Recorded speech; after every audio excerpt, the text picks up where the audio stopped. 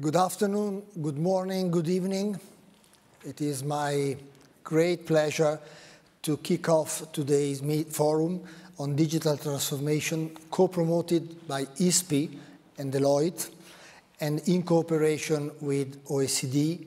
And this high-level forum was preceded a few days ago by the one on climate change, April 29th, and it will be followed by the second edition of the Global Policy Forum on the most pressing global issues, again co-hosted by ISPI, OECD, Bocconi University, and T20 Indonesia on June 2021. We are extremely happy to be working with our friends in Indonesia. They accepted to continue our last year new venture together with you and others, the launch of the Global Policy Forum, which is now becoming a feature of the T20 exercise. So today's forum is steering transition through turbulence. I don't think I need a lot of words on turbulence. I think we have been heavily into turbulence in the last 3 months. But we stress the word turbulence for two strictly connected reasons. First, of course, the Ukraine war, which is escalating up cybersecurity threats and further weakening the already fragile global digital cooperation, And second, growing digital fragmentation. In the absence of a globally agreed framework for digital governance, China's long-standing Great Firewall and Russia's recent attempts to disconnect itself from the internet may lead to digital iron curtains. We have other iron curtains, but that may lead also to digital iron curtain. In light of these two factors, digital transformation looks like a self-driving car. It doesn't yet provide the necessary safety guarantees, also because of regulation lagging behind, and risk being a luxury for the very few. To tone down security risk and fragmentation, it's clear that strengthened international cooperation is needed. All the more so because digital transformation is a key driver of tomorrow's fair and sustainable growth.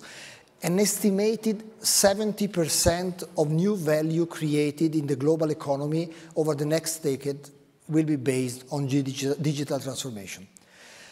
That's why today's forum is more important than ever, even if we are all at ISPI, and not only at ISPI, very much focused on the dramatic events in Ukraine. I'm extremely happy, I'm glad to have with us senior experts and personality who will tackle this issue and answer a number of key questions. How to fight digital fragmentation and move towards a universal and affordable internet access. How to strike a balance between digital sovereignty and data protection. And last but not the least, what are the lessons learned on cybersecurity in the wake of the Ukraine war? So, again, I'm glad to leave the floor to the meeting, to the forum, and to give the floor to Fabio Pompei, CEO of Deloitte Central Mediterranean, for his opening remarks. Fabio. Thank you. Thank you, Paolo. Thank you, ISPI, of course, for hosting us in this quite important meetings, quite important forum on digital transformation. I'm quite honored, to start the meeting. Let me say there's no need to remark again the importance of digital transformation during this period. It's clearly a topic that is on the agenda, on the table of all the governments, of all the institutions, of all the business communities, of course. What happened in the last couple of years was extremely important for digital transformation because the pandemic, of course, pushed significantly towards a more, important sharing and diffusion of digital transformation, of digital use of new technologies. This happens in all the countries, but just to give some information about what happened in Italy, because in Italy, of course, we are probably one of the most relevant gap in terms of the use of new technologies and particularly digital technologies.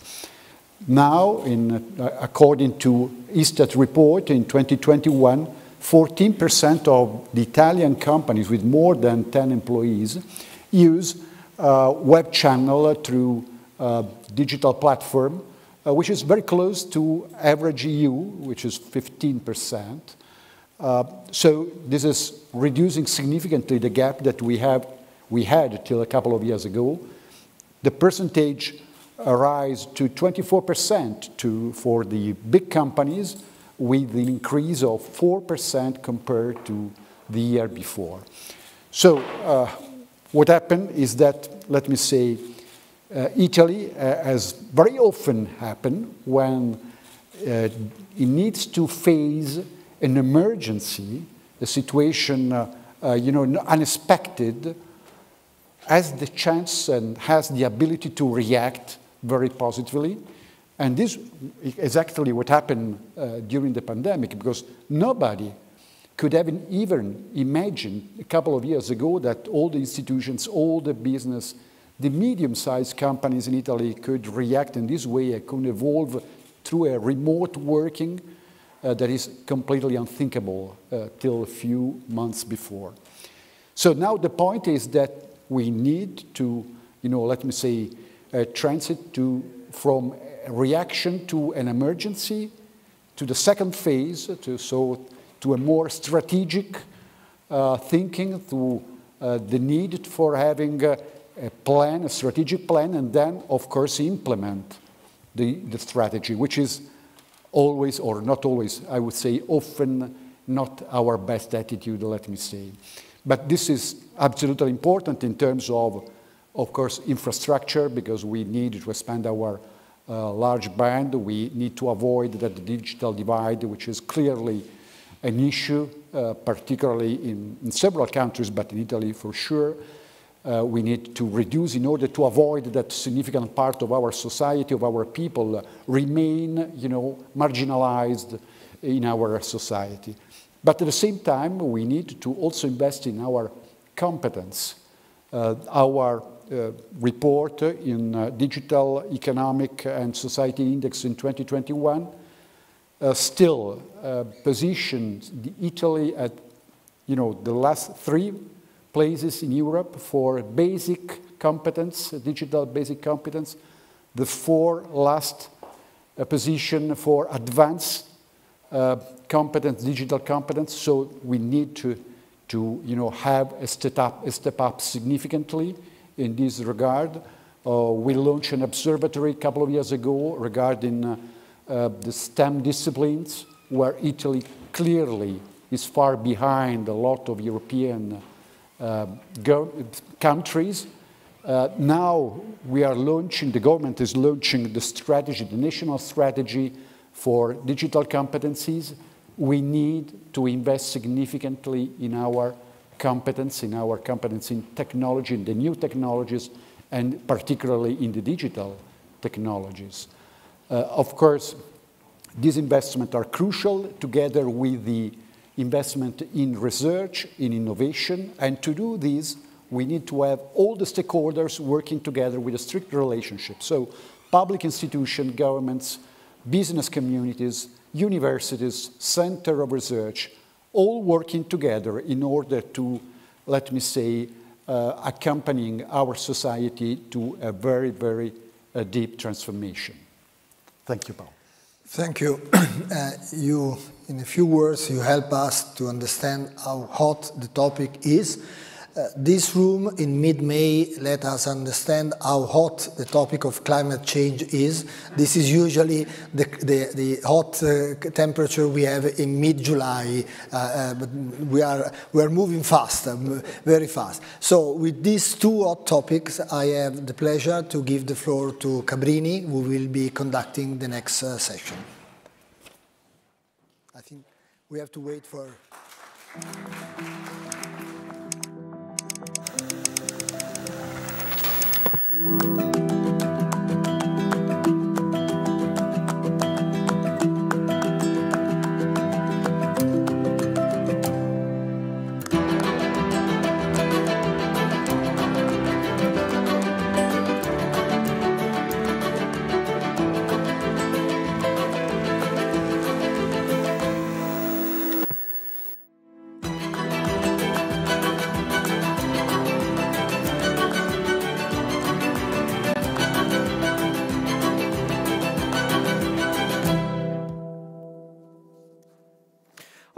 Welcome everyone to the opening session on the Forum on Digital Transformation. In this session, we're going to have some initial remarks in the form of keynotes from 4 distinguished speakers that you already saw in the image right behind me. Now, we're going to have, during the afternoon, people here, physical guests, but also people connected, and this is the case for this opening session. Now, let me start with the first one, which is Roberto Viola, who's Director General of the DG Connect of the European Commission. Today, I have to tell you, it's a very special day to discuss digital transformation, because in Paris this morning, just opened the minister session of the Trade and Technology Council, which started working 6 months ago in Pittsburgh, and it's getting an increasing value in terms of the importance of the discussion between the EU and the United States. It's about tariffs and trades, about steel, for example. They've been working a lot, but more importantly, they are working on common principles to move towards a 21st century economy and technology ecosystem, meaning common principle, for example, on data sharing and data protection to create the framework for the right data flow from Europe to the US and vice versa, transatlantic data flow.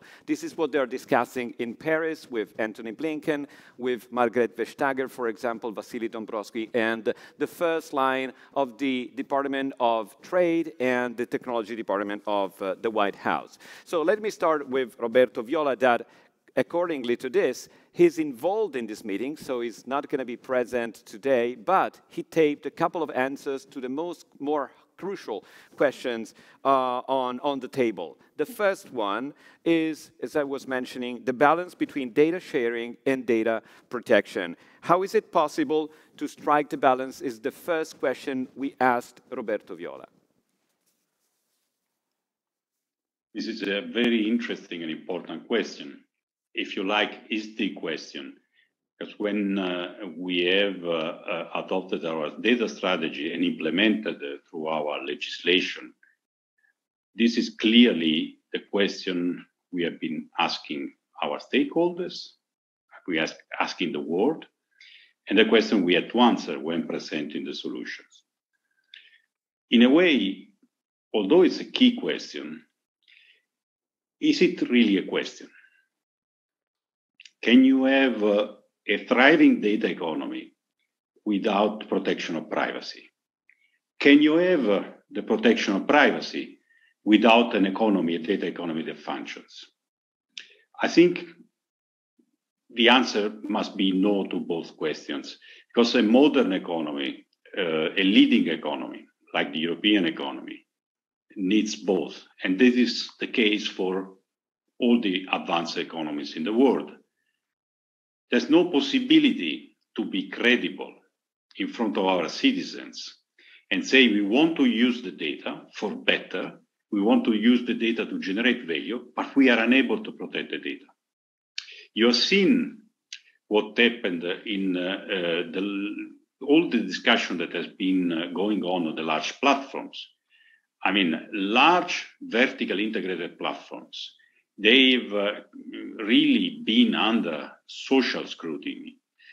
under scrutiny of the economic actors, because in some cases they could not get this balance right. So public powers have to get this balance right. It's of course a dynamic balance, it's complicated, but we got to get it right, especially from the public policy perspective. And of course, this is the starting point. And then of course, in terms of corporate culture, this also has to be the right balance. Now, let me be a bit more specific. I mean, when looking, for instance, to our two flagship legislation in the area of data, you've seen that we have adopted the so-called Data Governance Act, and we are discussing the Data Act. This is about, in one, actually two words, sharing the data and actually making sure that the data can be utilized. And of course, this two legislation complete the triangle with the General Data Protection Regulation, the GDPR. Now, what we want to make sure is that, first of all, citizens are in control. Companies are in the control. That means, for instance, in the Data Governance Act, we have introduced something that was already a little bit sketched in the Data Protection Regulation, the possibility for citizens to choose to donate data for science, for medicine. I mean, we are all being exposed to what is important in time of pandemic, I mean, to share the data.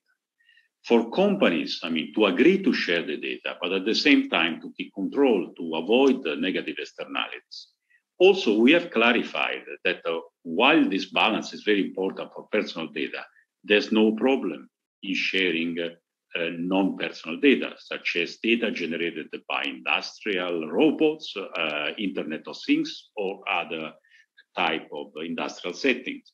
We have also championed the idea that Europe and other like-minded partners around the world should exchange data freely, and data should flow among economies and societies. And that's the only way to advance. So I don't think, to conclude, there's an impediment, which is the data protection, I mean, above everything. The point is how to decline an effective data protection policy into an advanced data governance and data sharing policy. And that's what we are trying to do.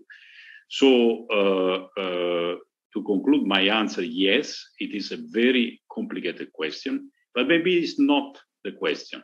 The question at the end is how we can generate data while guaranteeing the citizens in terms of their fundamental rights. Well, and this is definitely the hottest topic in terms of the new EU regulations underway. As you know, we've got a Digital Service Act and Digital Market Act that just from a few months are underway. And there's a lot of discussion also from an industrial point of view. As you know, Meta, Google, Amazon, all the big giants of the digital side, they're scrutinizing what Europe is doing to understand what they're going to do in the future. But there's another reason why this forum is really timely, and it's the fact that we mentioned the digital translation in turbulent times. And never times have been so turbulent from example, from what happening from Russia and Ukraine. Many were expecting that digital warfare would step in brutally in this war. And in general, cyber war is at the center of the attention. Now, we asked Roberto Viola, what does he make in terms of the effort of the European Union to make cybersecurity better for individual member states? And how does it fit within the EU strategic compass? Thank you very much for this question. Indeed, in the times we live, it's a very relevant question. You know, it's really, I mean, difficult to come out, or hopefully to be about to come out from a pandemic and being in this tragedy, which is the return to war in Europe, and being confronted with Russia's aggression against Ukraine. But we have learned certain lessons through the pandemic. And I think one lesson we have learned is that when Europe is threatened by a very large scale crisis, by a crisis that shakes the fundamentals of our society and economy, there's only one answer that works, which is the European answer. And the reason why we are seeing the light at the end of the tunnel of the COVID pandemic is because we have had a European response with a vaccination plan, with a COVID certification, and all the tools that we have deployed to fight the pandemic. It has been a race in terms of solidarity and working together, where European institutions, member states, businesses, civil society have worked together. This teaming, this winning team, allows us to look a little bit more relaxed to the future of this pandemic. And when I look at the way Europe has organized the managing the pandemic crisis, I think the key has been that at European level, we have been responsible for the coordination, for the vaccination plan, for making sure we had the digital certification working all over Europe. And then member states did implement the vaccination, did implement the COVID certification and the other remedies that were necessary. But the central purchase of vaccines, of medicines, the central handling of digital certification has allowed an orderly way of fighting the pandemic. I think this is a very important lesson learned, which citizens understood the value of working together, being European, but also the value that national institutions then would take over. And I think the same, exactly the same applies to cybersecurity. You know, cybersecurity is a large threat to Europe, and not only in this current situation, but also in the future. Unfortunately, cyber threats are here to stay. They are risk number one, or one of the top risk for companies. And that's why in the new directive for cybersecurity, we want that the board of companies, the C-level of companies, is responsible for cybersecurity policy and protection of companies. It is a threat for administration. That's why in the new law, European law, we want administrations to be fully aware and responsible for managing the cyber risk. It's a collective risk for our society and economy. So that's why we need the same reflex as the COVID pandemic. We need to be working together to have a common answer to handling cyber crisis at European level with European solutions. And then, of course, let the national institutions, the cyber agencies, the intelligence agencies, the defense agencies, of course, the private sector, to actually do the work when it comes to handling this, but as part of a team. And that's exactly what we have learned out of COVID, that we are determined to do the same when it comes to cybersecurity. We are doing this as we speak for dealing with what we are faced in Ukraine, but there's still a lot of work that we need to do, and we need to do it together. And for sure, to conclude, this is fully in line with the strategic compass. To be stronger in terms of our strategic ability in cybersecurity is one of the fundamental elements by which we can protect our citizens and our economy. Well, we thank so much Roberto Viola, Director General of the DG Connect, the European Commission, and even though he's working at the Trade and Technology Council today, he wanted to be here, and I think it was relevant to open with his point of view. But now we do have live speakers, and we will broaden our perspective from the European Union to Asia, to the United Nations, and to Africa. Let me introduce, and I think we can show all the guest speakers here, and our big screen. So welcome to Yuko Harayama, former executive member of the Council for Science, Technology and Innovation of the Cabinet Office of Japan. Welcome also to Lindwe Matlali, founder and CEO of African Teen Geeks, and Maria Francesca Spatolizano, Assistant Secretary General of the United Nations for Coordination and Interagency. Let me start with you, Maria Francesca Spatolizano, because we know that at the center, one of the pillars of the UN agenda is the Global Digital Compact. What do you mean by this, and what does this consist of? Hello, and thank you, everybody. I'm very pleased to be with you today in my capacity of ASG of DESA, but also as the acting tech envoy of the UN Secretary General. And let me start with the why part of your question. Why do we need this global digital compact? Now, clearly, managing rapid technological change is a defining challenge of our time, and the world has seen how these technologies, the digital technologies and the internet, have fundamentally altered the way we live, we work, especially during the pandemic. So this high-level forum addresses issues which are crucial, and the very topic of transformation through and by digital technologies go to the heart of the UN main leading document recently agreed, the UN Agenda 2030, which is about delivering on sustainable developing goals, which are associated with this agenda and that every member state has subscribed to. So what I'm trying to say is that leveraging digital technologies is critical to leaving no one behind in the digital age. And think if we succeed in leaving no one behind in the digital age, this will give an enormous acceleration to the delivery on these goals, which include education, which will allow to provide more efficiently health services or financial services and other social services to our citizens and business, which will help countering climate change, and just a few examples here. But of course, at the same time, digital technologies, we all know, have sparkled the greatest controversies of our recent times and very many divisions. There is a geopolitical gridlock, obviously, and the debates about, for instance, value-based approaches to technology, the views are very divergent there.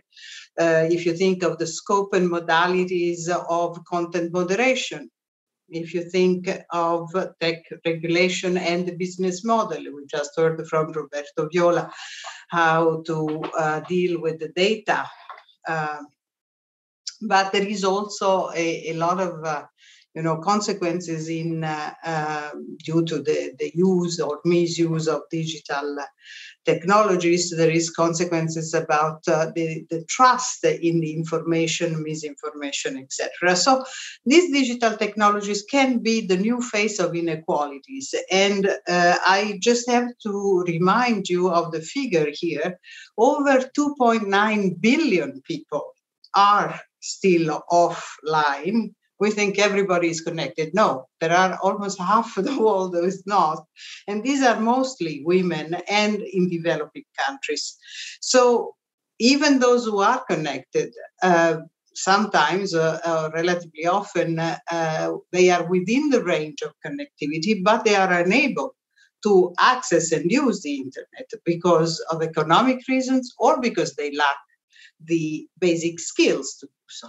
So, and then when you are connected, of course, there are threats, child sexual abuse or harassment online, including of journalists and civic defenders, violations of human rights.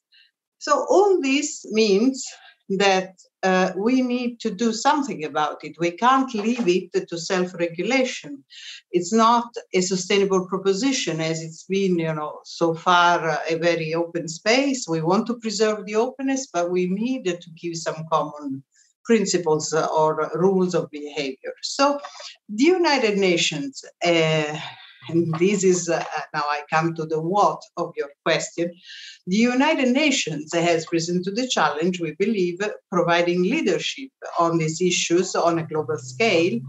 The Secretary General, from his 2020 roadmap for digital cooperation to his more recently Common Agenda report, September of 2021, he has made the digital a priority of his action, and he has called for a more open, free, and secure digital future for all. And in particular, he has called for this global digital compact to be agreed at next year's Summit of the Future in September 2023. The compact itself is, we see it as a once-in-a-lifetime opportunity to bring all of us, governments, the private sector, and civil society together to agree on common principles that should underpin our digital future. And it is basically a means for us to discuss and to address these digital issues. There are 7 of them which are listed in the Common Agenda, but there is room for others if they are relevant and there is consensus to address them. And so the opportunity to forge this new shared vision for global digital cooperation, which is anchored in UN values. And I highlight this because this is exactly what member states, heads of states, governments have called during the commemoration of the UN 75th anniversary in 2019. So the Office of the Tech Envoy has just opened, and this is an information I want to share with you, a public space, an inclusive public space on our website, where else, to gather inputs and views from everyone, everywhere, to prepare for this digital compact. And I invite you all and your organizations to engage with the United Nations and to contribute to the compact. And this forum itself has very substantive discussions, and I hope the organizers will consider how to summarize it and to contribute to the compact process as well. So to conclude, I have to say it's not lost, of course, upon me that we face these digital challenges at one of the most globally divided times in recent history. But this makes our commitment and our determination to come together at the global level even more necessary. Oh, well, thank you so much for this, Maria Francesca Spatolizano. And just before we leave you, just another quick question, because you reminded us that today 2.9 billion people are offline globally. And we know that one of the ambitions of the United Nations by 2030 is to allow universal access to households and schools to the internet, and also to provide basic digital skills to all that are 15 plus globally. But the question is how to achieve it, how to fill the gap. Yeah, I'm very glad you referred to this set of aspirational targets for universal, meaningful connectivity. And the Office of the Secretary General Envoy on Technology and the ITU, the International Telecommunication Union, have launched just last month. It was a culmination, I have to say, of a number of several rounds of multi-stakeholder discussions to implement the Secretary General's roadmap for digital cooperation and the achievement of this goal by 2030, the universal connectivity by 2030.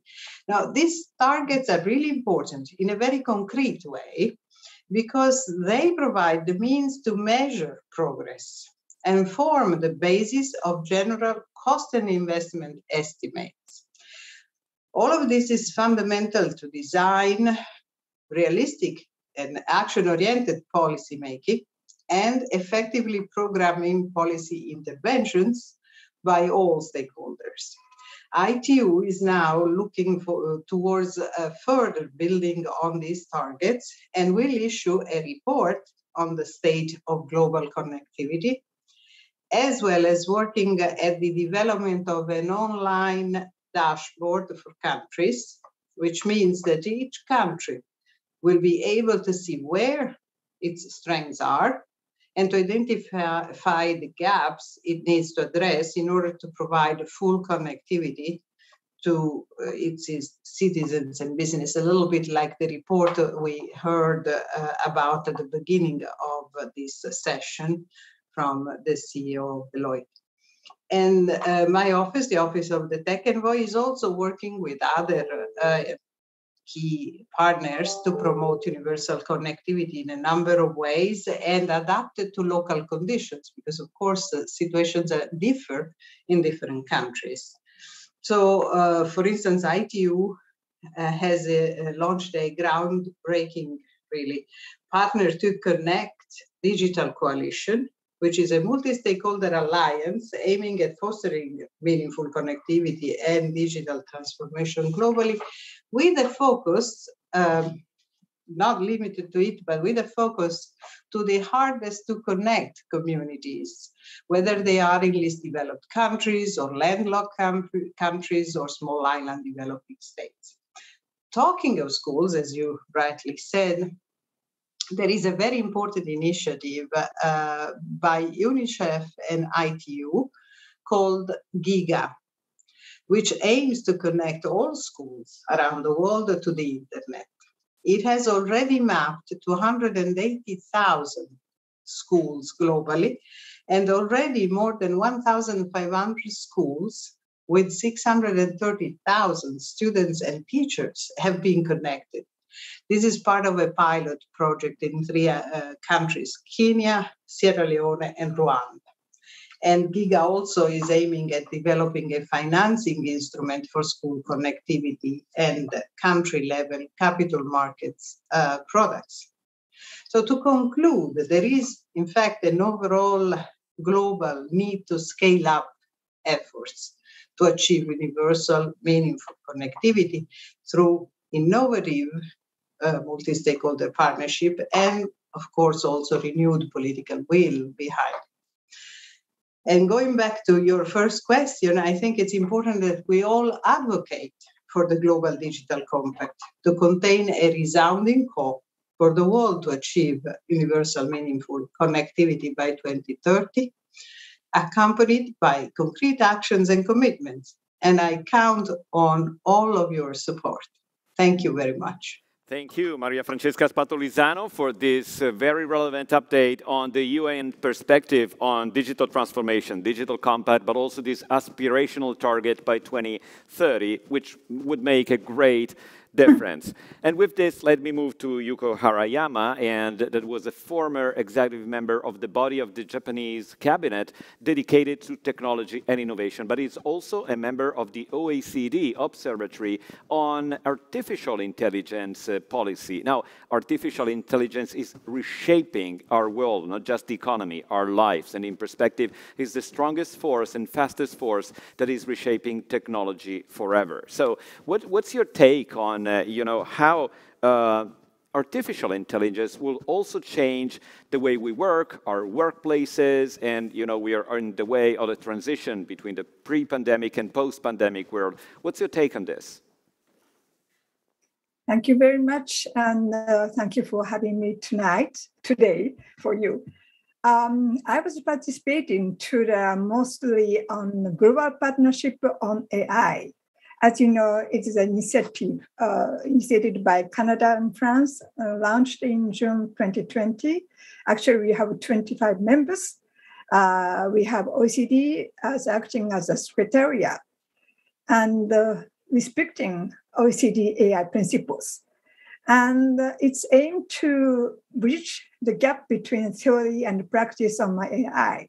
And we have a working group called Future of Work, and I was co-chairing this working group. So as such, we try to not making the projection or prediction of the future, but exploring the potential and transformative power of AI while carefully examine potential negative impact of AI on the workplace, such as biases, inequality, or privacy concern, to ensure that we will have fairer and better work conditions in the future. Today, the expectation of job creation and the fear of job destruction are present simultaneously. For sure, the increasing use of AI will affect the organization, quality, and the nature of work. But still, we are just at the beginning of a more profound transformation, not only in terms of businesses or work practice, but also society as a whole and human to be human. And what we observe today is that AI is affecting different group of workers through different paths, the way we organize our work and even the scope of work.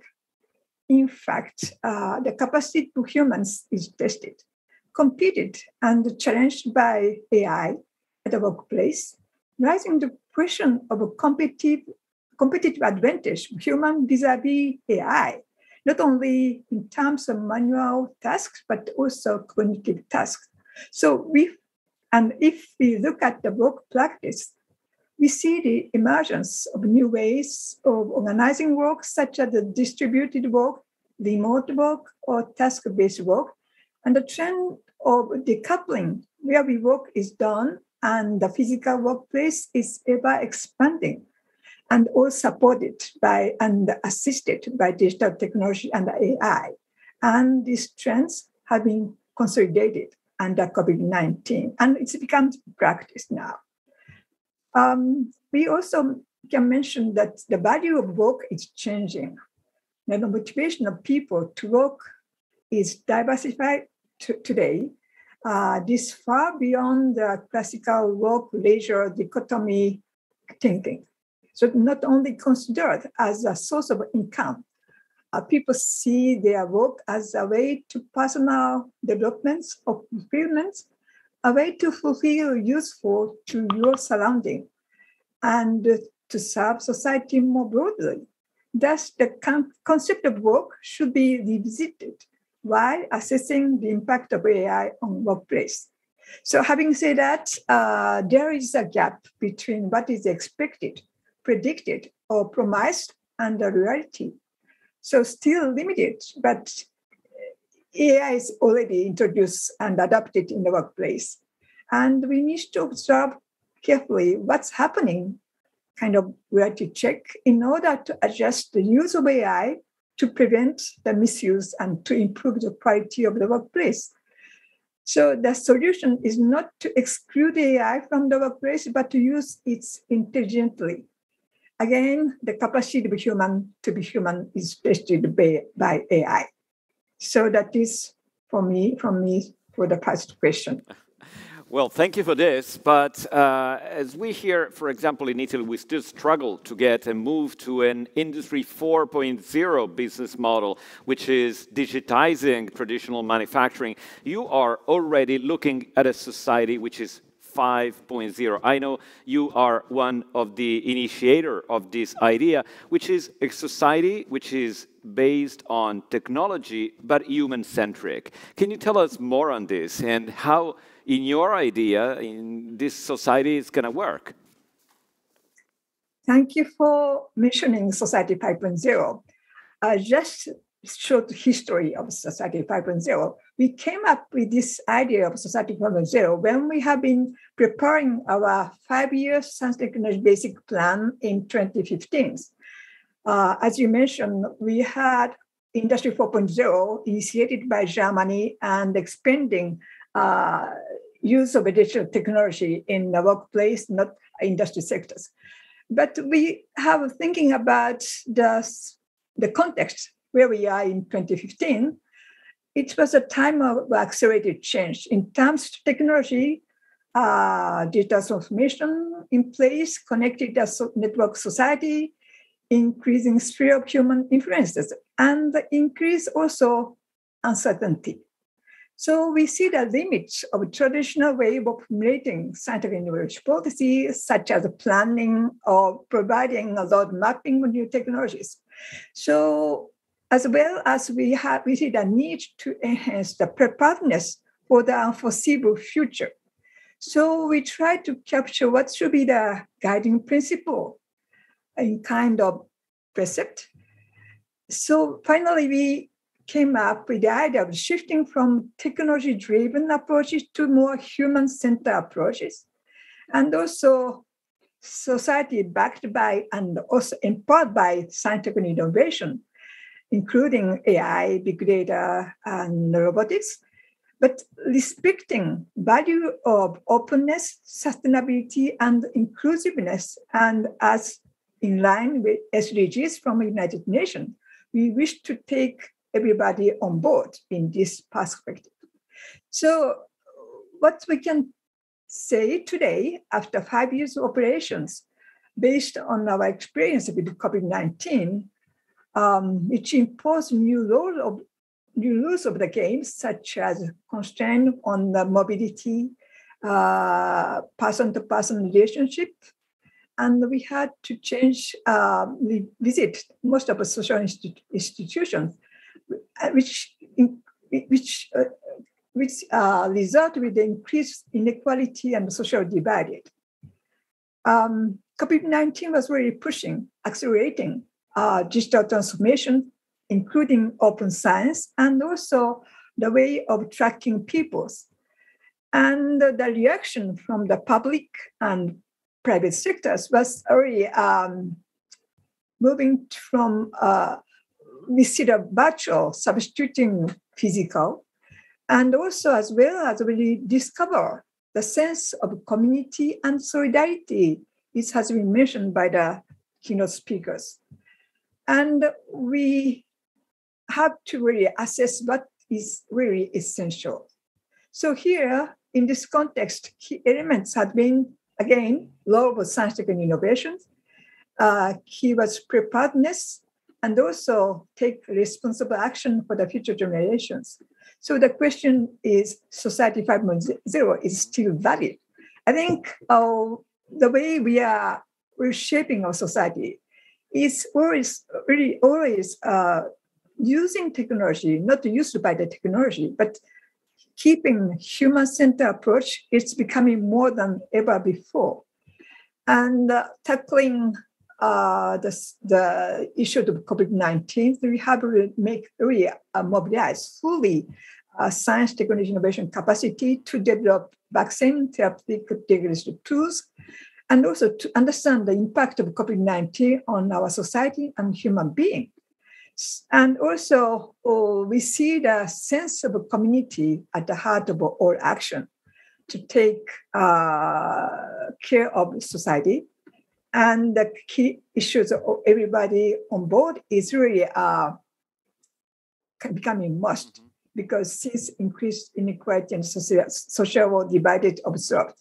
So to conclude, as I would say that we need to take socially responsible action for the future generation and for preserve our democracy, and sharing the value of inclusiveness, sustainability, openness is critical more than ever. And we have to act different in the way to rediscover the sense of community and solidarity and preserve human touch. So we need to take action with a multi-stakeholder approaches and by reconciling private and social benefits. I think this is covering within the concept of Society 1.0, and we can take as such and then to lead in the future oriented actions. Yeah. Thank you so much. Yeah, all right. Thank you so much, Yuko Arayama, and for also designing Society 5.0. And I think it has a lot in common with from the UN we heard about the future and the Digital Compact and the ambitions of the United Nations. And with this, let me move to Lindle Matlalali, who founded Africa Teen Jigs, which is a social enterprise that teaches children and unemployed youth how to code. So my first question, Lindle Matlalali, is how do you think that young generation can be put at the center of the digital transition, especially in developing countries like in Africa, in your experience?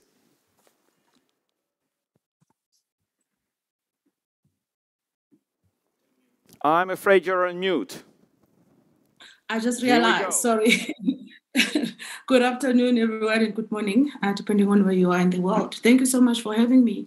I think it's for the developing countries, we can't just talk about digital transformation or even, exposure without talking about access.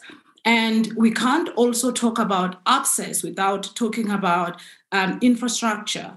And you can't also even start discussing infrastructure without dealing with the elephant in the room, which mostly for us specifically in Africa, if I have to be specific, is corruption and looting that we see, where a lot of state resources don't reach the people that it should reach. And that meaning that a lot of young people, as Africa, we are the youngest generation. And also we also are the ones that are most affected by poverty and unemployment. And we can't deal with that without dealing with the issue of the quality of education that the young people get. So that also brings in the importance of the roles of social enterprise and social entrepreneurs like myself, is that we end up becoming the bridge between government and assisting in providing solutions to the people who need it the most. And those will be the most vulnerable, the poor, most of them who also don't have a voice and who are not able to go and speak up. And also because of the lack of education, they're also not equipped to even make the right decisions in terms of choosing their leaders. Because unfortunately, it becomes the consequences of the leadership we have, it also impacts the generations and future generation. And that's why for us specifically is that, as we've been recently, we just started partnering with the Christensen Institute in the US, that Professor Christensen was one of the guys who actually discovered, the guy, we call it the father of disruption innovation. And his last book that he wrote is The Prosperity Paradox.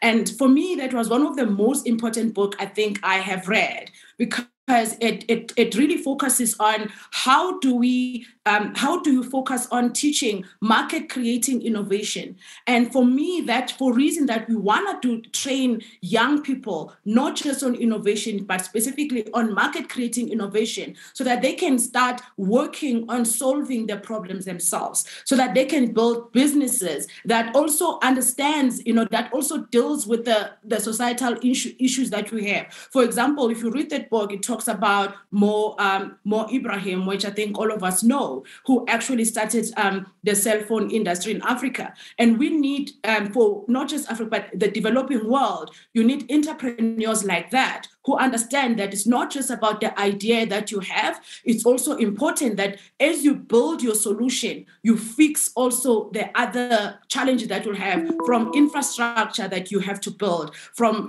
training of the staff that you need to employ. So and that is really important, that we raise young people who will become entrepreneurs, but also focusing on fixing the education in the country, in wherever country that you are, specifically in the developing world, where the quality of education is also a challenge. And I'm also excited that I'm part of the World Economic Forum Edison Alliance, which is focusing on digital inclusion in education, health, and finance. So it brings together social entrepreneurs like ourselves, businesses, government, and civic society, but people who already are doing stuff. So it's action orientated. And I think that's the most important thing, is that it's not just about talking about the solution, because I think for us as Africans, we speak about it. There's so many research, there's so many documents that we can read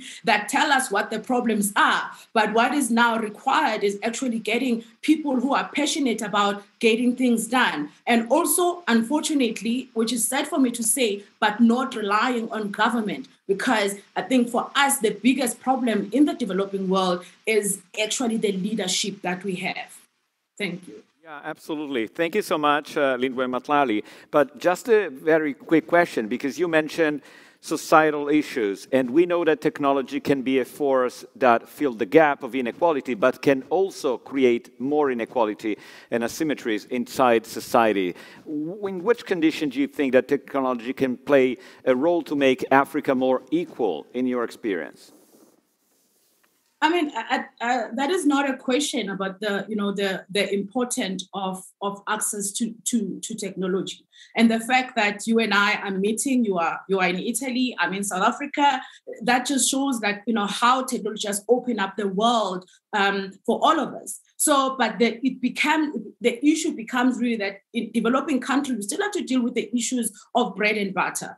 And while COVID has shown the importance of technology and access to technology, many times, I think for many African countries that I've seen, even including ourselves in South Africa, the quickest thing that our leadership wanted to go back to is how do we go back to normal?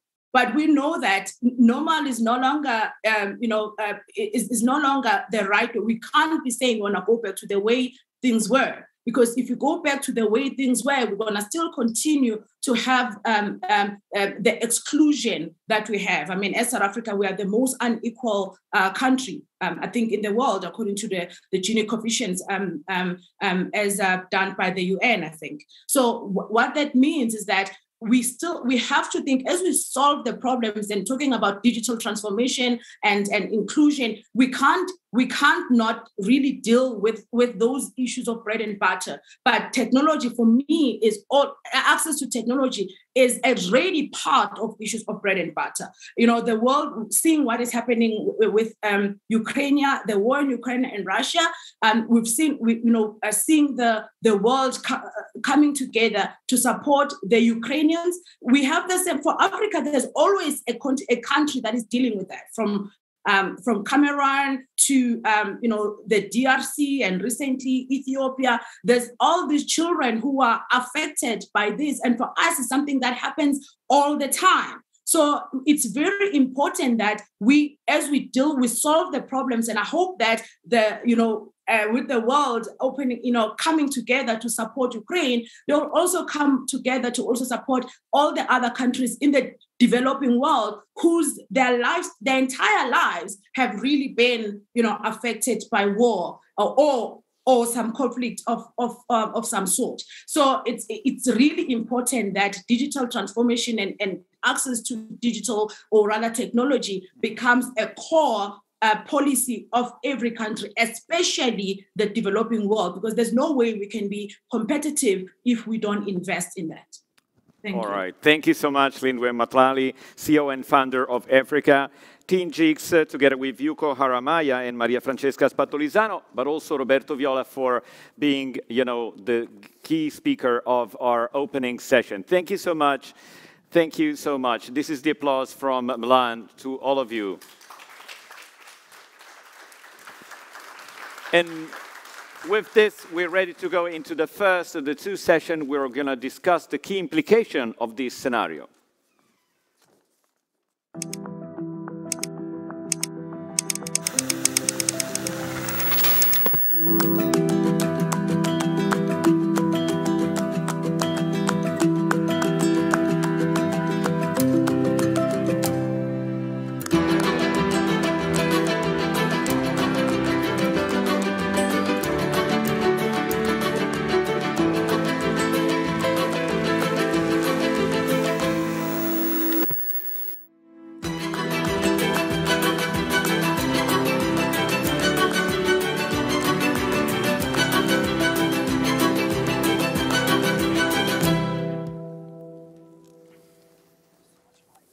All right, Forum on Digital Transformation, what the key implications are when it comes to leading to a fair and sustainable growth.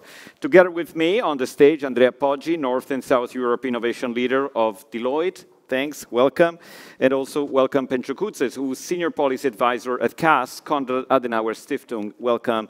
And we've already got connected, and Katrina Deya, Director of Research of the World Wide Web Foundation, and David Jensen, Coordinator of Digital Transformation Subprogram at UNEP. So let me start with Katrina Deya, because we know that men globally are more likely, apparently, to be online than women. And how do you think it's possible to bridge this global gap, and how to work around this? Thank you very much. In fact, I was enjoying listening to the session before, because I think it was a great precursor to the kind of questions that we are having. And even some of the answers were actually there. So I'm even wondering, what am I supposed to be doing?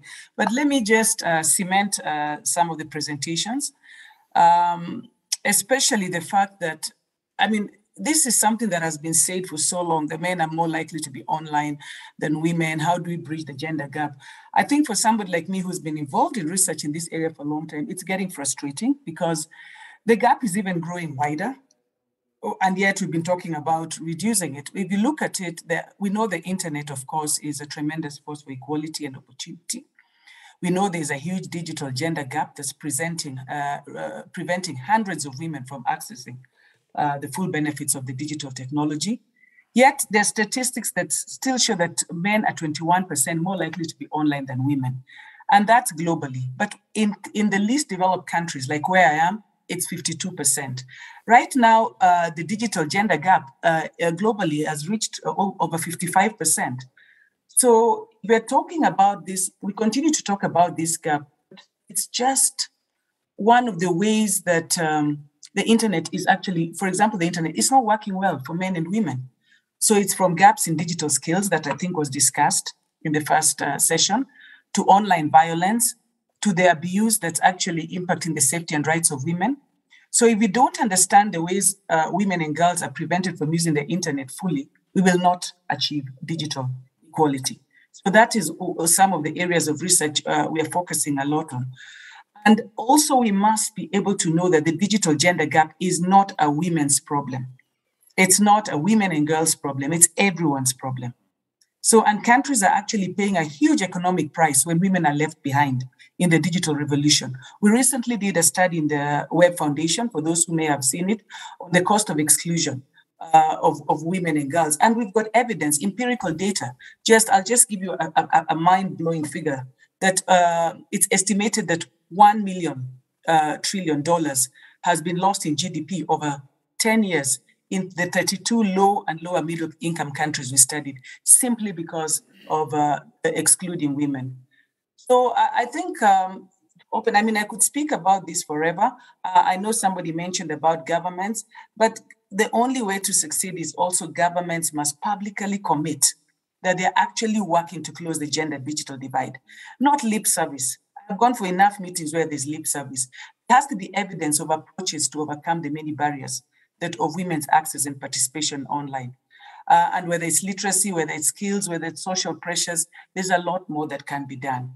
So maybe can I just open with that and allow others, and I'm sure I can come back. Yeah, that was really interesting. And let me move on a different aspect of the digital transformation with Pencho Kudzev, because, I think Pencho Kudzev that the concentration of power in what they call the gatekeeper, the digital champions, has never been so incredibly high in history, in economic history. And we know well the Western digital champions, but also in China, for example, there are a few, and the government has started what they call a breakthrough, and recently last year. What the Europe is doing, trying to create a playing level field with Digital Market Act, Digital Services Act. Is that enough? Is this going in the right direction? How do you see this? Many thanks. Great question. Many thanks to the organizers. Thanks, Alberto. Thanks, Beatrice. It's really thanks to the co-organizer, OECD. It's really a privilege being with you in person today. The Digital Markets Act is something that we should celebrate it in Europe. Finally, it took too long, and we got it finally thanks to the French presidency. We have produced too many studies, and we could have done it much earlier. We have great experience when it comes to some landmark cases in Europe. I'm thinking of the Google shopping case or the Amazon case. We have learned a couple of days ago something about the Apple Pay case. We know something about the Facebook case in Germany. But all this takes too long. On average, one abusive dominant case against the gatekeeper takes about 7-8 years. So the result comes too late, and the gatekeepers are really happy to take the fine into account, that they are going to pay it 7 or 8 years later, when they have already foreclosed the whole competition around.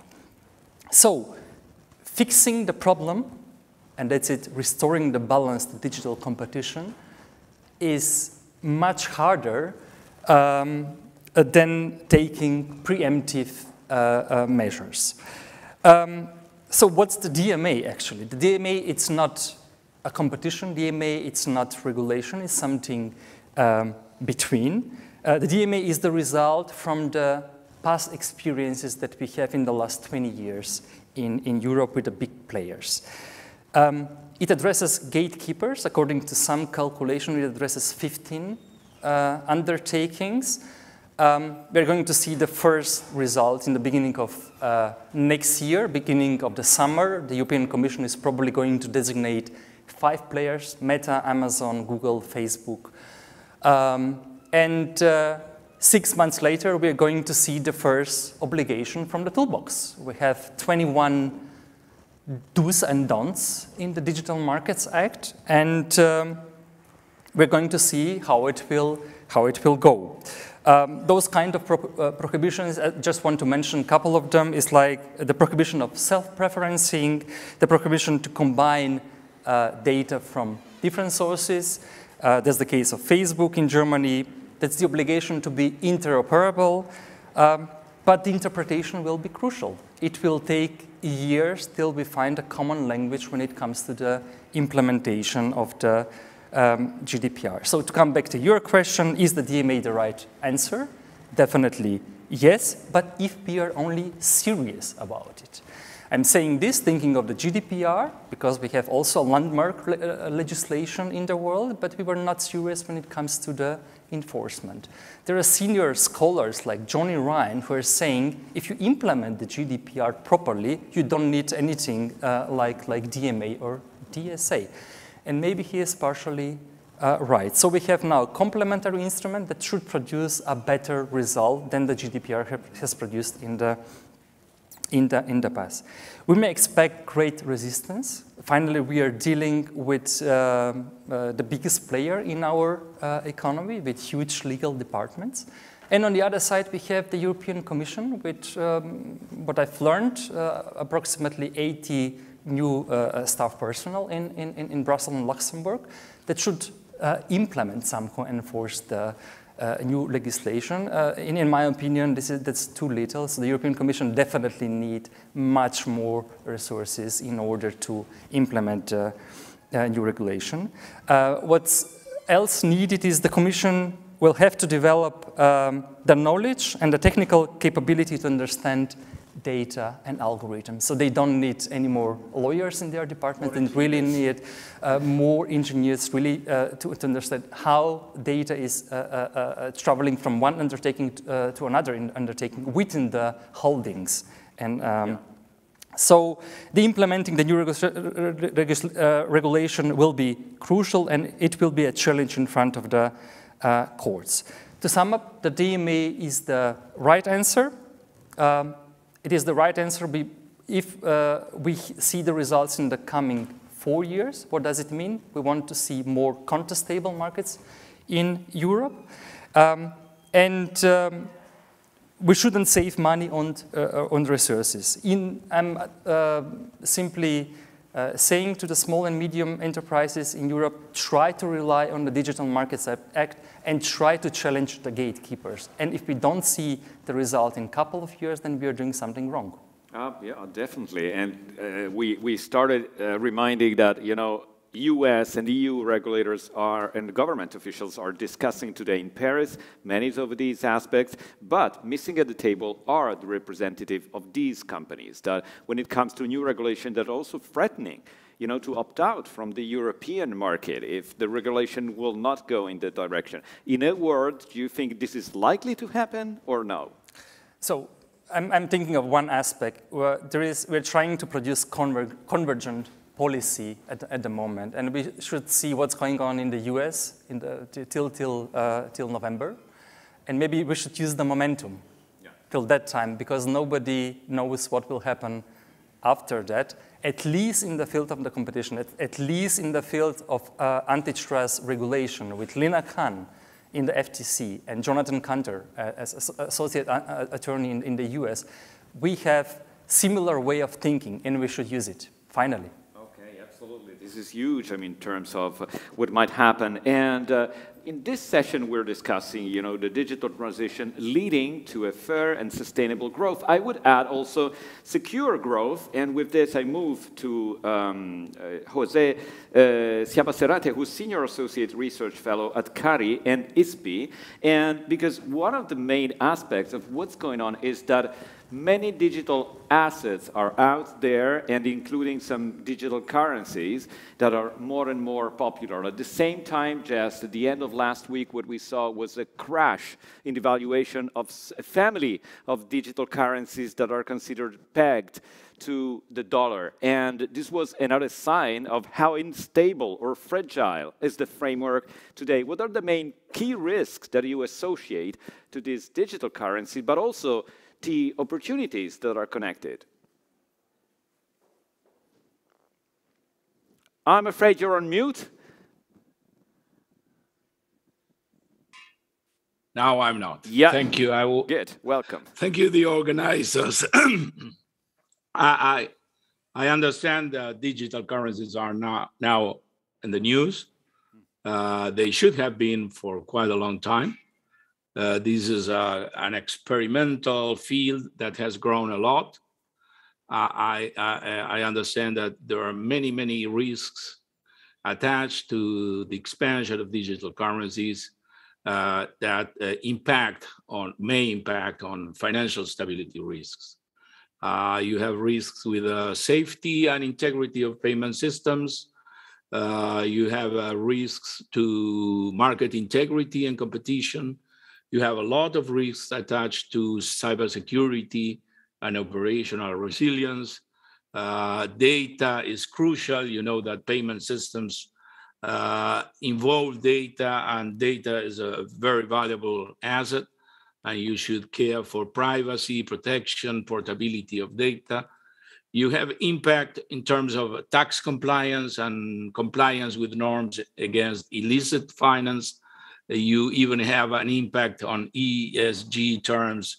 As you know, energy consumed to produce some of these crypto assets is very intense. So you have a lot of microeconomic, I would say, risks. And I think the system was needed, and now it's very obvious to have a strong monetary instrument embedded in the digital ecosystem. Stablecoins were supposed to play that role, but they are not doing that, and even less so the algorithmic stablecoins, as Terra has proven.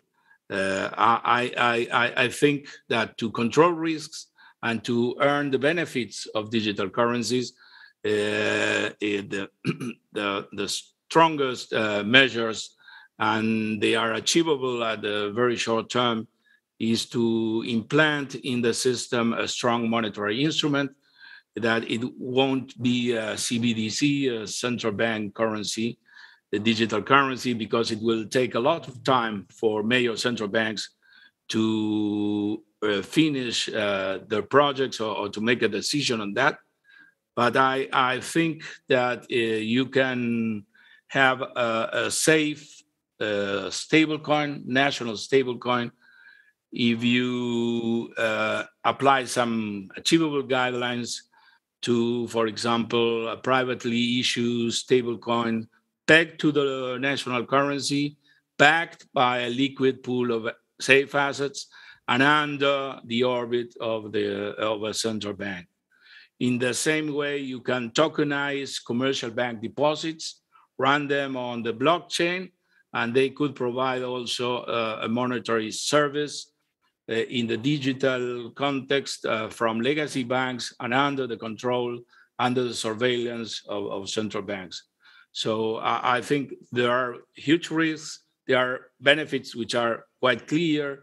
We've seen that all central banks are improving their payment systems because of the of the surge of Bitcoin and blockchain and the type of monetary competition that they could imply.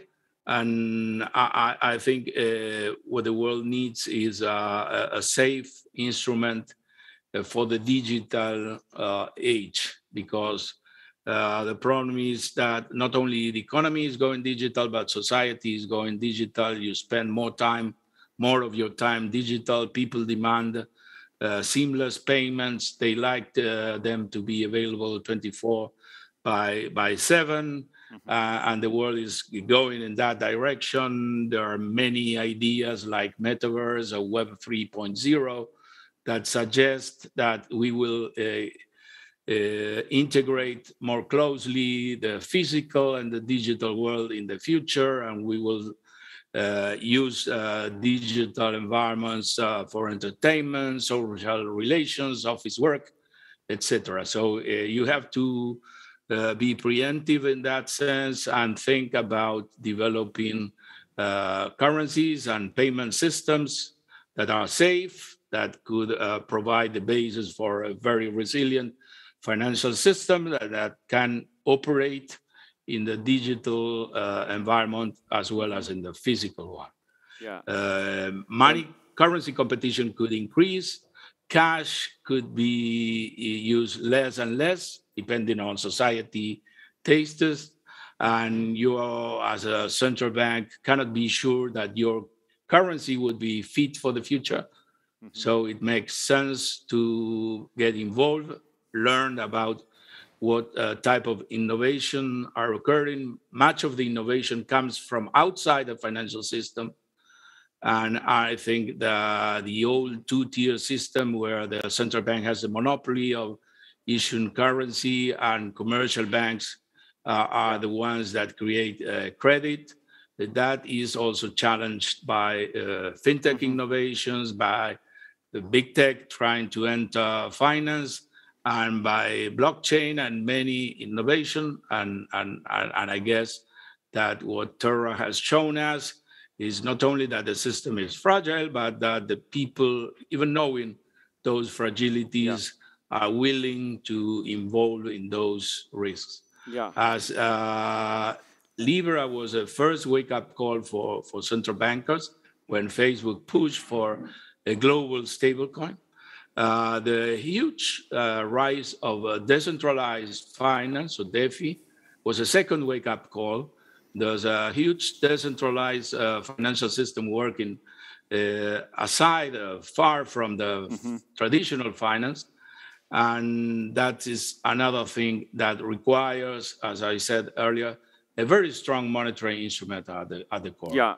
And I think a commercial bank, stablecoin, under the guidelines of the central bank could provide the same service like that Terra was supposed to provide, and that it could be done better in a safer way with access to a lender of last resort, which was the key issue that Terra and Luna Foundation didn't have access to. Thank you for this, Jose Siabaserare. It's an urgent discussion, especially considering that these digital currencies and assets are really sexy for investors that basically are exposed to risks that they cannot exactly calculate. Last week in Milan, the digital transformation secretary here in Italy, Vittorio Colau, said kind of 10% of Italian investors are exposed to digital currency and asset risks, and 3% just entered the market during the pandemic months.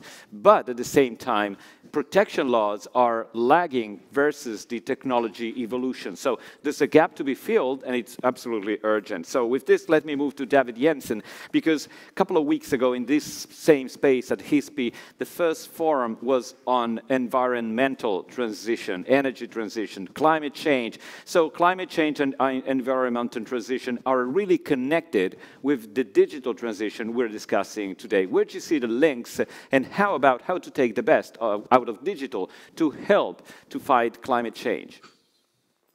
Great, thank you so much, and thank you for the question. It's a fundamental question, obviously, to this entire debate, and this is the exact question that the Coalition for Digital Environmental Sustainability, CODES, has been debating for the last year. Now, for those that are not aware of CODES, it is a follow-up to the Secretary General's roadmap for digital cooperation. There are 1,000 stakeholders from 100 different countries inside CODES. And this is really a coalition that's seeking to co-design an action plan for a sustainable planet in the digital age, as you say, bringing together digital technologies to really accelerate environmental sustainability. And the CODES action plan is trying to co-define a North Star, a common vision, a set of values, and a set of priorities for really bringing together digital and green transitions. Just to say that CODES includes experts from governments, private sector, academia, civil society. Germany and Kenya are acting as co-champions together with UNEP, UNDP, and others. So what are the key messages coming out of the CODES action plan? Well, there's a basic consensus on the need to catalyze 3 simultaneous systemic shifts to bring around or to bring together these twin transitions. And I'll give you them in short form. They are enable, mitigate, innovate. So let me go through. The enabling environment. We ultimately have to bring together the enabling environment to bring these 2 transitions together. And that involves connecting these communities. It involves training around digital sustainability. It involves the adoption of standards and establishing coalitions of common actions. That's number 1. The second big shift is about mitigating the negative impacts of digital technologies on the environment. And that's looking at emissions, energy, materials, e-waste, even misinformation. So we need a massive investment in what we're calling sustainable digitalization, right? Making sure the digitalization process is itself sustainable and that we mitigate the negative impacts of digitalization. And the third shift is really about innovation, right? How do we start to use technologies to innovate sustainability? And in this regard, we need to be investing in digital twins of the planet, circular economy, digital product passports, sustainable consumption, new governance breakthroughs, new knowledge, and a green digital just transition. And these are all collectively referred to as digitalization for sustainability.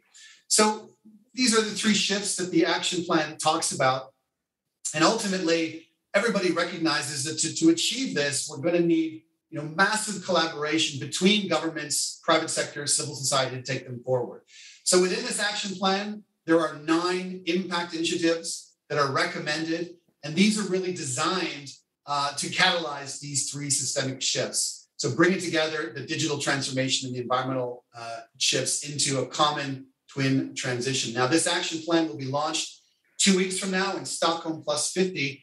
And the other target to really influence the outcomes of this action plan is the Global Digital Compact. As was mentioned previously, this is a huge opportunity to really start to think about the vision and values for digital transformation. And we are hoping that the green element, the sustainability element of that can really be integrated within this global Thank you so much. Oh, you're welcome. Thank you so much for this. And let me move to Andrea Poggi, who's here on the stage with me, because Andrea, I know that a recent survey from Deloitte showed that kind of 50% of European citizens, they do think that digitization is the area where European resources should be invested to make the next step and to create more growth and sustainable growth and so on. But we know that resource, even though we do have the Next Generation EU, national plans of recovery and resilience, but resources are limited. So we have to pick and choose. We have to make a selection or where to invest more effectively. And what's your idea of where these investment flows should be directed to be more effective? Thank you for this question, Paolo. I strongly believe that there is, for sure, a limit in the investments, but at the same time, there is a fantastic magnitude of EU investment in this moment, because in addition to the 800 billion euros coming from the NGO program, if we consider the EU multi-annual financial framework, we have more than 2 trillion euros dedicated to the European development. And 90% of these 2 trillion, 1.8 trillion euros are fully dedicated to digitalization, innovation, sustainability, and social cohesion. So it means that the level of investment coming from EU is extraordinary. At the same time, in order to answer your question, there is another key element we should underline. There is a great alignment between the expectations defined by the citizen, as you mentioned before, the priorities identified by the companies, and the national government plans and the European priorities. If we look at citizens, as you said before, 49% of the citizens think that digitalization is the main priority. 59% are the Italians who think that digitalization and innovation should be the main priority of the government. At the same time, more than 85% of the European citizens are ready to live in a more digitalized environment after the pandemic. But if these are the expectations coming from the citizens, we can say that the same approach is from companies. 85% of the CIOs we interviewed confirmed that they are increasing the budget dedicated to the digital investment by 25% more than last year. And they have more than 50% of initiatives dedicated to digitalization. Citizens, companies consider digitalization a priority, and the governments have defined that more than 25% of the NGO fund will be dedicated to innovation and digitalization, even if the limit clarified by the European institution was 20%. And this percentage of investment are higher in the countries where the perception of citizens regarding the level of digitalization is lower. So where citizens think that we need more digitalization, the government reacted putting more money on digitalization. So this is a fantastic alignment where we think we should work in order to leverage this openness coming from citizens and companies, addressing, as you asked before, the investment in few selected areas where digitalization and innovation are key.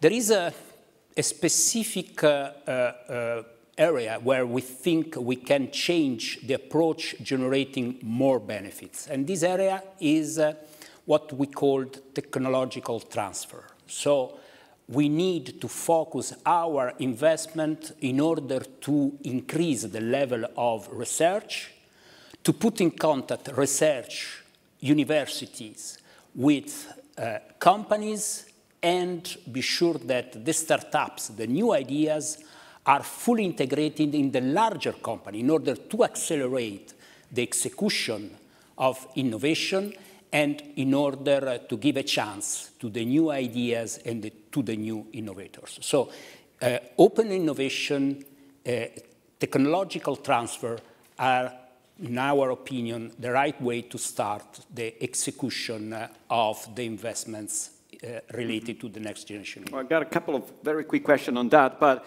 we've got just 2 to 3 minutes each for a quick second round of questions. And I would start with Katrina Adeya, if Katrina Adeya is still connected with us, because I saw that she went black on her connection. Let me see if she's there.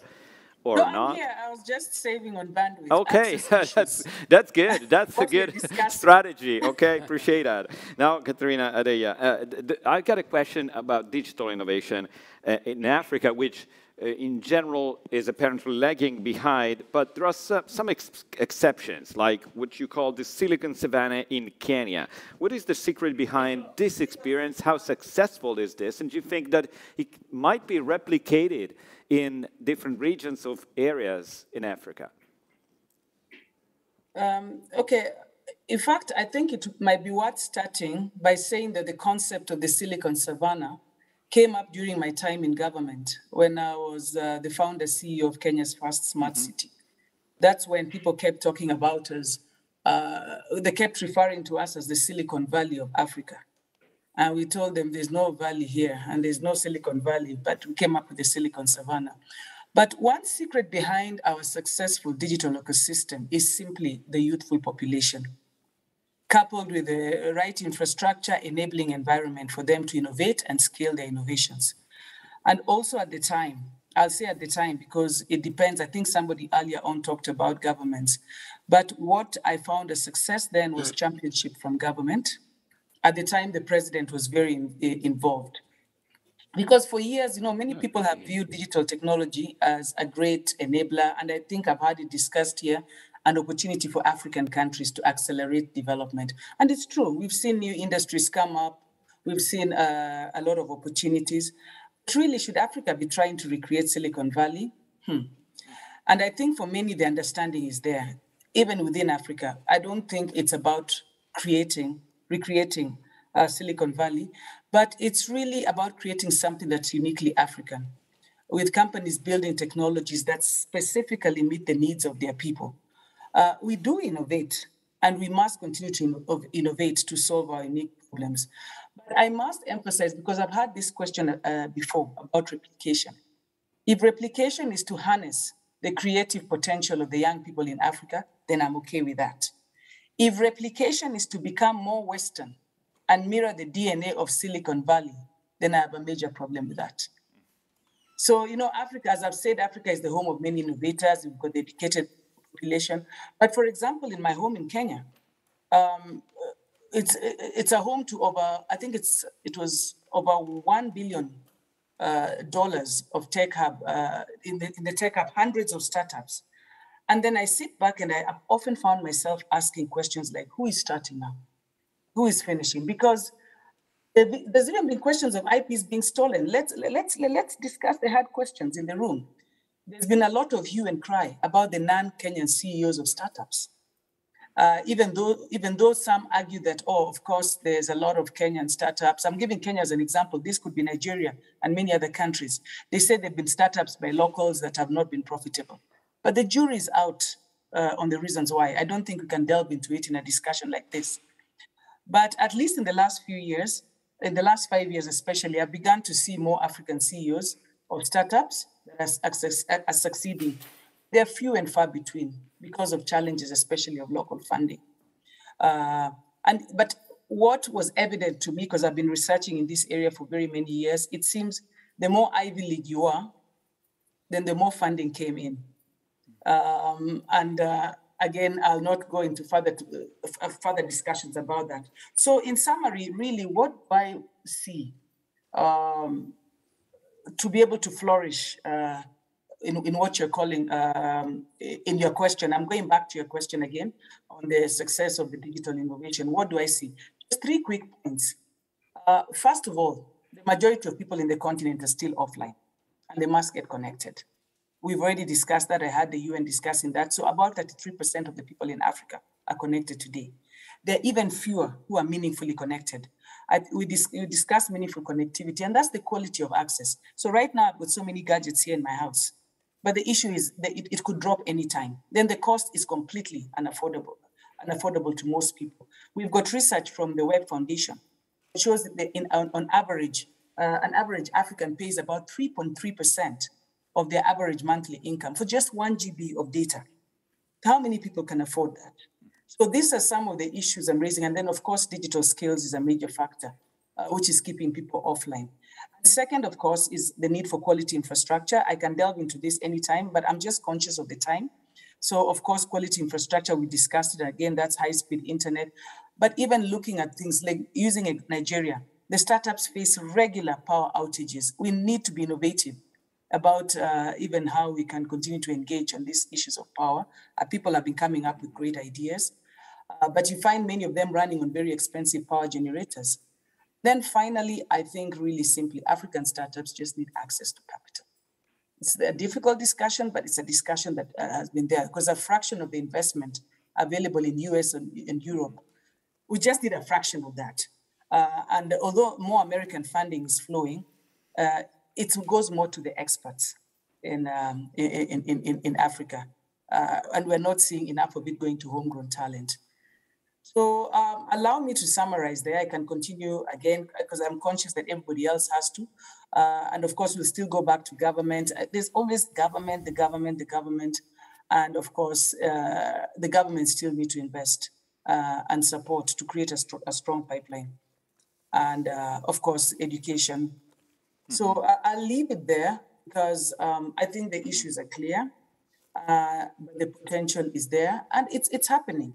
So where there's a perception that there's still a need to kind of rescue, the challenges really is capital, access, affordability. And these are some of the issues to make sure that at least we continue to see the success we've seen in the last 5 years or so. Thank you.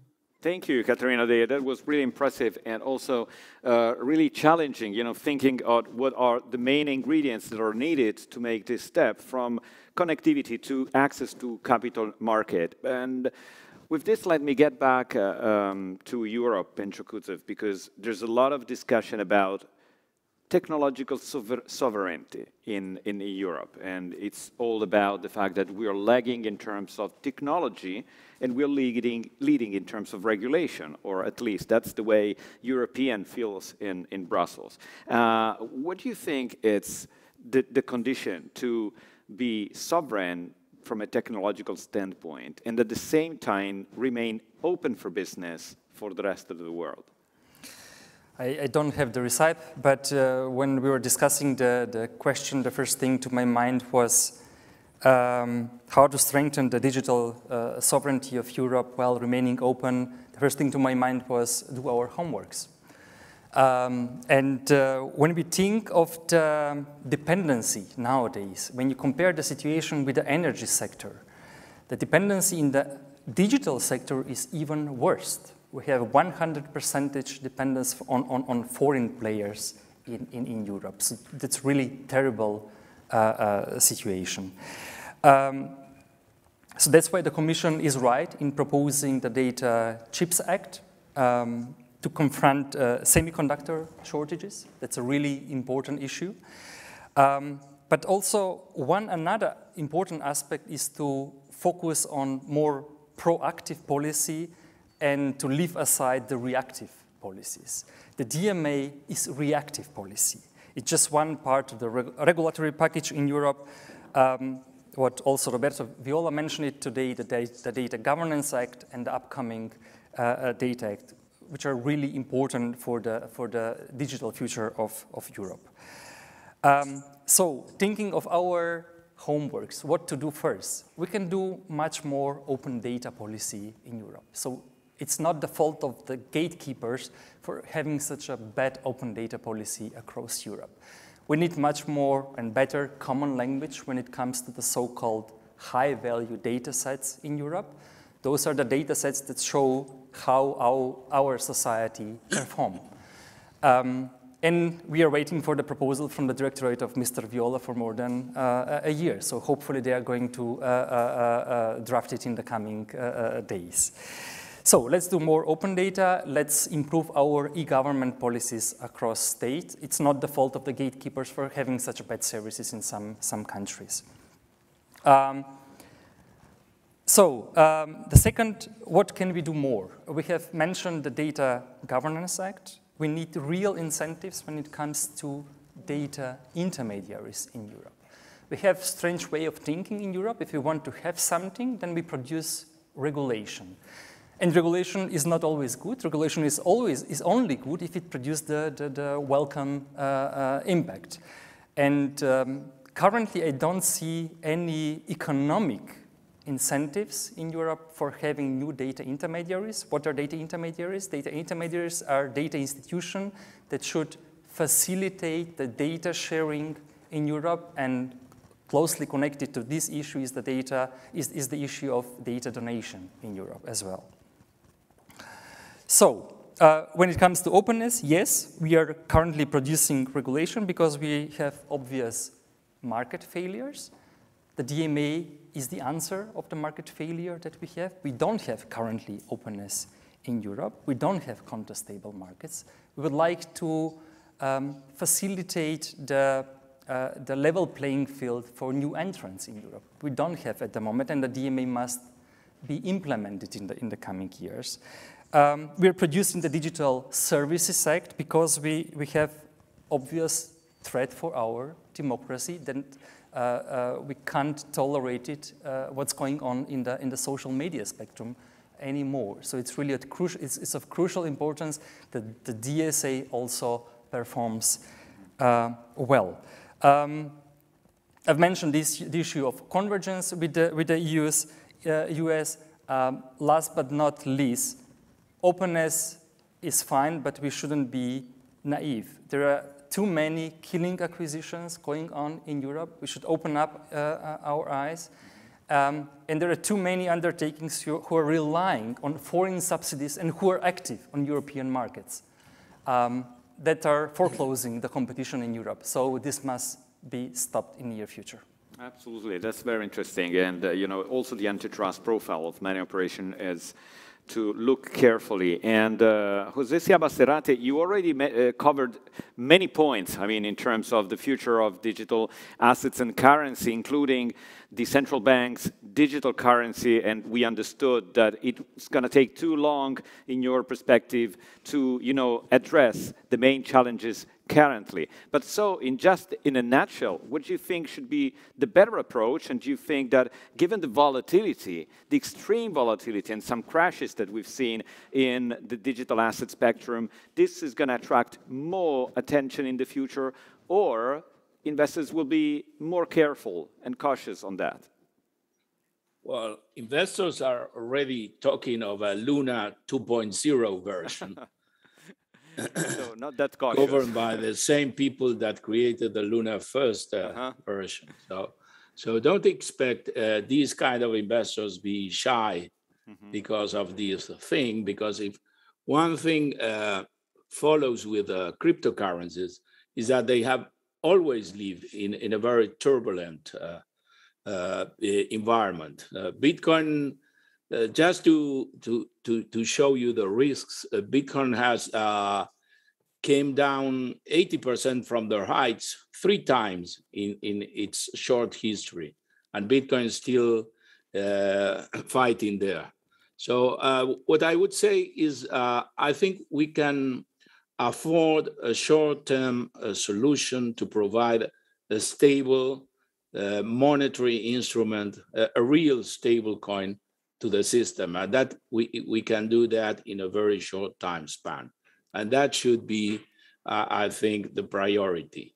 And I do not know if I explained well, but you already have digital currencies in the form of commercial bank money, for example. Or you can just take a new chapter in the banking law, licensing safe stablecoin issuers as narrow banks, which is a thing they are, so they will carry less risk than commercial banks. And they can supply these highly liquid, risk-free asset as a deposit backed by federal deposit insurance and with access to the central bank balance sheet, which would provide liquidity in case of crisis, as it happened last week. In that sense, I would say you can treat stablecoin issuers as banks or a very special type of banks, and ask for them to have the reserves needed to do the backing. That is, they will need to have a pool of very safe and liquid assets under the control of a central bank, and the central bank could provide them access to the reserves. And you can do that for the digital space or the digital sphere as you do that for the real world. Alternatively, you can tokenize, I said, commercial bank deposits running on the blockchain, so in the digital area, and provide the same monetary service from legacy banks. So that could be done. That is, I think, a good response that could be made very quickly. to the type of security breach or instability the Terra Luna affair has shown. Okay, so thanks. I suggest that that is a way to go forward. Thank you, Jose Siabaserate. Okay. We've got to wrap it up a bit. David Jensen, we're talking about technologies that from a certain standpoint are not so friendly to the environment. For example, you know, blockchain mining or Bitcoin mining is not blockchain. Bitcoin mining is kind of consuming a lot of energy, for example. How do you make of this? Yeah, I mean, completely agree that the way that digital technologies are being designed is not green enough. I think there are really three problems to solve. First of all, they're not being designed from the outset with sustainability goals in mind, as you pointed out, in terms of energy use, but also in terms of being modular or being repairable or having their materials be recoverable. So there's a design problem that needs to be solved. The second big problem is it's really hard to track the environmental and the carbon impact of digital technologies across their life cycle. And the third is that they're generating a massive amount of e-waste, and there are very limited solutions right now for economic circularity. Right now, I think only 17% of all e-waste is recycled. So these are the three big problems. I think the solutions are pretty straightforward. First, we need global standards to assess and compare the environment and carbon footprint of different digital technologies. Second, we need digital product passports to track and trace the materials and the natural resources within those technologies so they can be recovered and as part of a circular economy. And finally, we need to really use our procurement power to invest in green digital infrastructure. So I think there is certainly hope on the horizon. There's a lot of regulation in place by the Green Deal that are addressing these issues, and these are very much what the Codes Coalition and Action Plan also hope to support going forward. All right, thanks, David Jensen. And lastly, Andrea Poggi, our title of the panel was Leading to a Fair and Sustainable Growth. It means also an inclusive growth, leaving no one behind. Is that possible, or technology might, you know, broaden the gap and inequalities? Because at some point, it might also do that. It's possible, and in our opinion, it's mandatory. What is evident is that after the pandemic in particular, we are looking for innovation able to answer citizens' and individuals' needs, more than before. Because in the past, the main reasons for digitalization program was to guarantee efficiency and cost reduction first. Now the priority, and the pandemic in this case helped a lot, the digitalization is clearly focused on guarantee that individuals are the center. And if we look again at the NGO investment, NGO projects, there is a strong focus on healthcare system, green economy, and it's evident quality of life, quality of work. If we think and if we underline the value of all the projects related to the transportation, to mobility, to proximity mobility, to the ability of the new projects to increase the level of access to the healthcare system, to the ability of the healthcare system to be more focused on the prevention and not only on the level of the cures. It's evident that the NGO program is fully dedicated to satisfy the individual needs, and it's evident that based on this, the pandemic clarified where are the priorities. Obviously, the precondition, as you said before, is that we are able to extend the connectivity to all the people, and the target we have in Italy to be sure that more than 70% of the citizens will be digital capable by 2026 seem to be aligned to what we have to realize, a more anthropocentric digitalization process. Thank you so much, Andrea Poggi, together with Katrina Deia, David Jensen, Pencho Kudzev, and Jose Siabaserate. Please, a round of applause to the speaker of our panel. Thanks a lot. Thanks, everyone. Thank you. And we are immediately ready for the second sessions on key implication.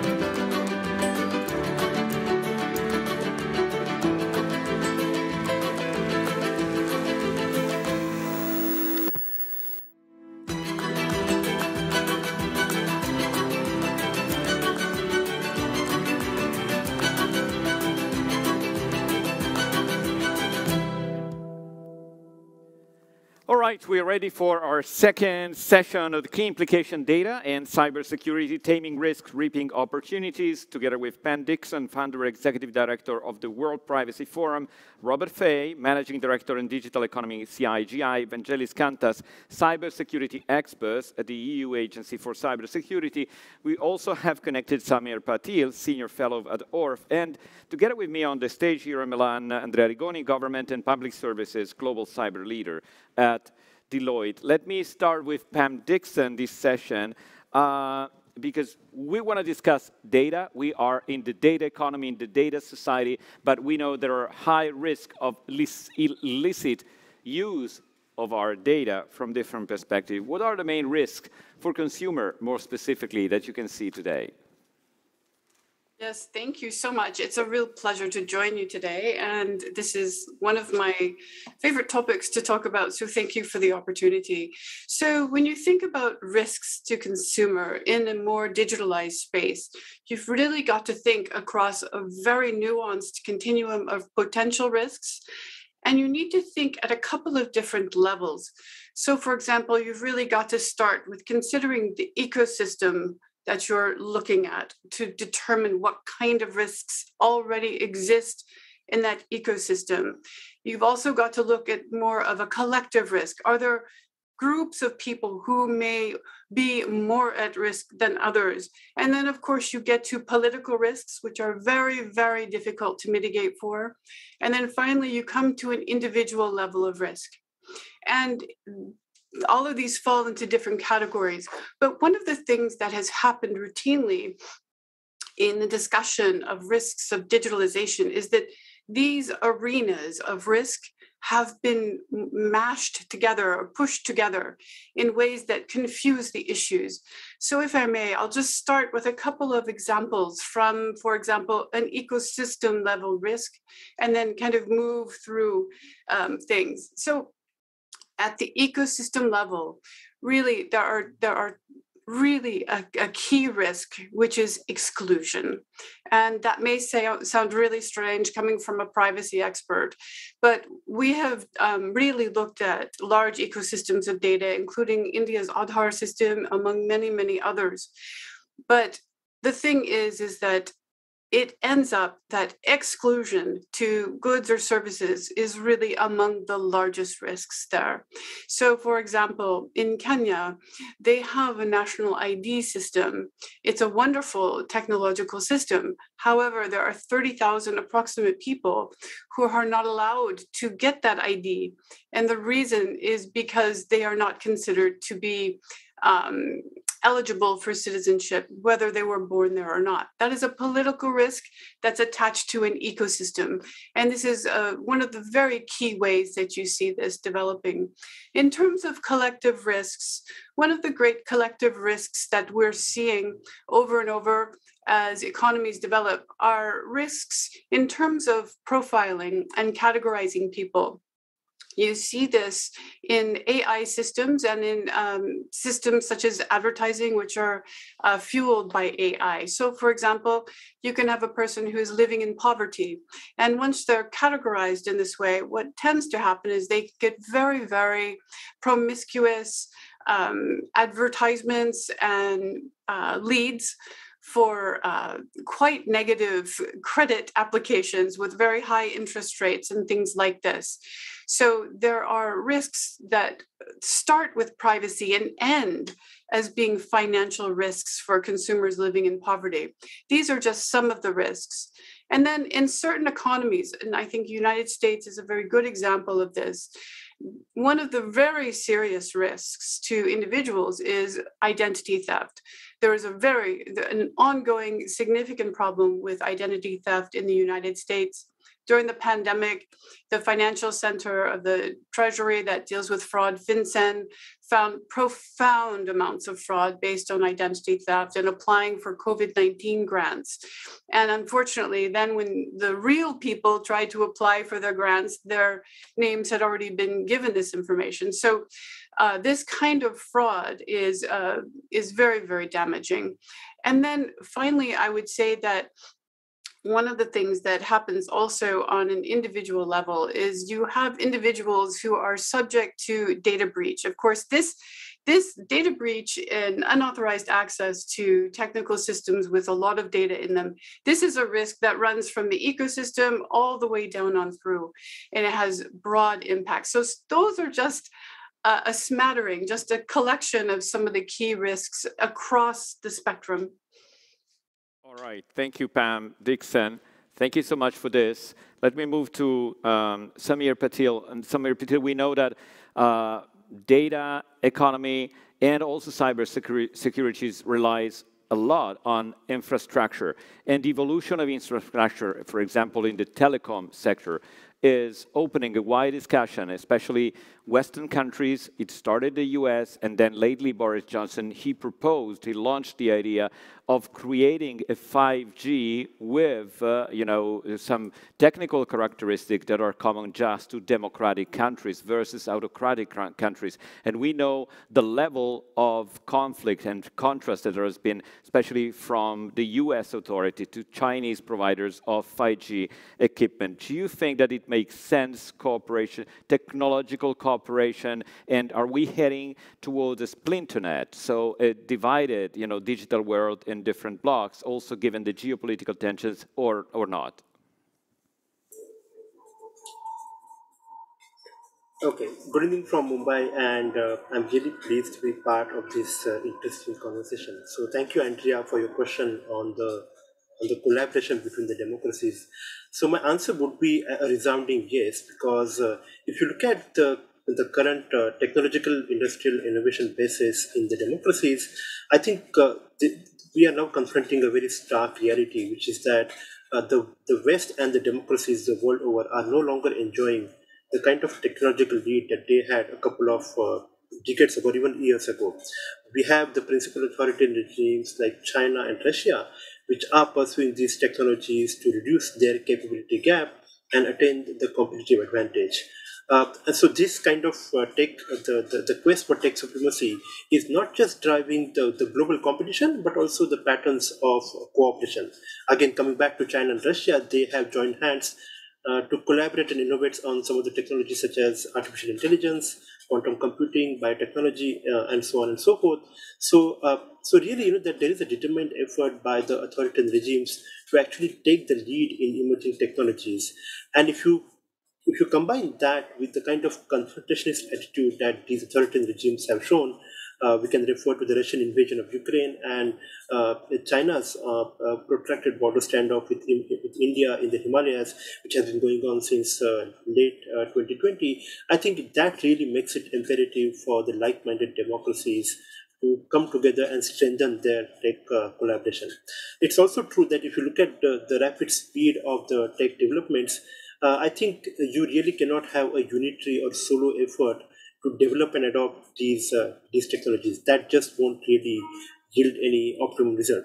So the kind of collaboration which Prime Minister Boris Johnson proposed, the D10 and the tech collaboration amongst the democracies, or the idea which came from the United States, the idea of techno-democracies, liberal democracies with advanced tech sectors and leading economies, I think it really makes sense because they can really provide the necessary anchor and foundation for collaboration between the democracies.